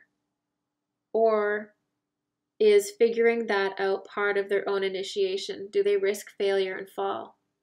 This is such a great question. No, you don't know. Well, there's different types of higher beings. Okay, so you said incarnated. Yeah, so if this is a higher being, and by higher being in this sense, we mean you are a soul that has achieved a certain level of initiation. You've cleansed yourself of quite a bit of karma. You can carry a high vibration within you, and you're going to incarnate into a body and your own light. Remember, we talked about this in the Christ Stream lecture. Your own degree of inner light, inner sun, if you will, activates your own DNA. So we can go through spiritual transformation by the power and the light of our soul. Okay? So that's why the soul can basically kind of pick out from the genetics what it wants out of a huge field of genetic information. So, do they know who they are? I think that there's a distinct pattern. I think that you'll feel different. I think that if you are here to be a teacher, if you're a light worker, if you feel like you're in this category, I think you'll feel different. And I think that's the first sign of that realization. You just feel different. You just look at things different. You feel different. You're the black sheep. And that's because you're literally, your higher self, your mind, your consciousness is literally pulling from a different plane. It's pulling more from a different density than other people. You have a different perspective. And so it feels like you kind of go against the grain. You feel weird. And that's your first initiation, is that you have to accept and love yourself, even if you feel weird, even if you feel like you've been born into a family that does not get you and cannot reflect back who you are to you. Other times, very powerful souls will be born into families that do understand them, or they'll have a very healthy environment. And that can also be very powerful too, because you can generate a lot of power that way as well. But a lot of people with a higher energy find it challenging to be in the world today. And so that's the first indicator. Over time, they will have various different points of initiation in their life. They often come with cosmic initiation, things like the Saturn return, things every 7 years. There's various different initiations we go through in our life as we move through the solar system with the planets. And these will temper us and condition us. And we can choose to carry on with our missions, or we can choose to back away a little bit. And so we're very much defined by our choice to carry out our life purpose or backing away from it. And that is a choice that you will have in your life. And you will have spirit guides and beings that are there with you to help you do what is in your best interest. Okay? So, figuring out who you are and investing in that is the best thing that you can do in your life. It's the best thing you can do in your life, because that is your inner sun, your joy, your bliss, your passion. In a way, our greatest initiation in 3D, which is the realm of individuality, understanding what the collective is through understanding our individual part in it, and the feeling of being in a collective by knowing exactly what we can contribute with love, exactly how we can serve. And so understanding who you are, and if anybody is watching this that is in their teens, or that's in their 20s, or even like parts of their 30s, actually any age, invest as early as possible, as soon as possible, in getting to know who you are. what you enjoy, because that will carry you in your life. It is one of our greatest initiations, is to have the courage to do that. Okay. Every type of higher being that incarnates here is subject to the same karmic waves, or they're subject to the same sort of psychic pressure that everybody else is. Just because a higher being or, higher initiate incarnates here, it doesn't mean that they're immune to everything going on. They will experience it, if not more so, because of the sensitivity. And because of that, it will be a test for them. And there have been spiritual teachers who were wonderful in the beginning, and somewhere along the lines, they lost themselves. They lost their purpose. They forgot their oaths. They forgot what they were doing, and they lost themselves. So you can definitely abandon your purpose, and you can definitely fail.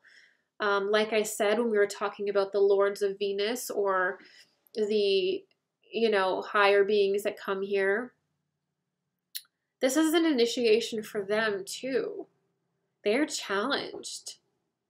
It's not, they can fail or they can do well. And sometimes when you start getting into these conversations about like Anunnaki or these various beings that are very bad, and then there's ones that are very good, maybe even getting into the Gnostic idea of the demiurges or things like that, we're starting to get into the realization that maybe on this planet, we've had several cycles of beings that have come here from another sphere to initiate us into a higher way of life. And not everyone that's made that journey here has remained in their purity. Not everybody that came, that was of that higher world, maintained that over the many different dramas and energies that they go through being incarnated here. They didn't choose it. They regressed and they fell. And that actually is part of why our world has so many problems.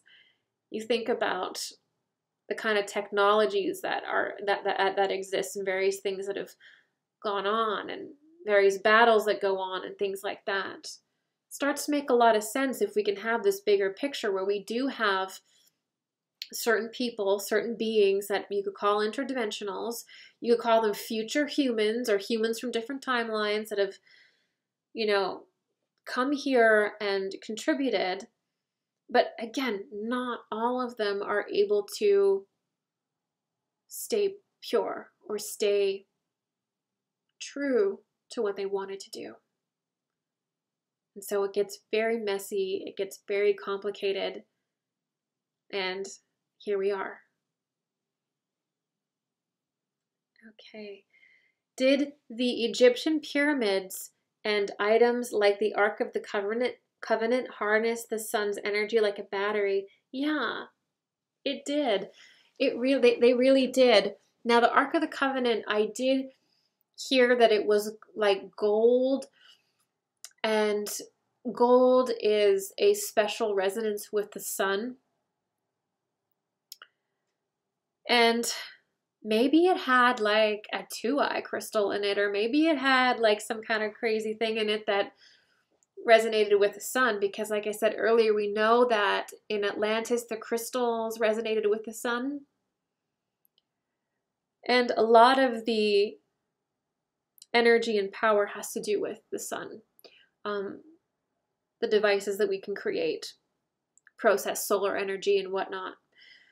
So the Egyptian pyramids and items like the Egyptian pyramids definitely work with solar energy, but also like cosmic energy.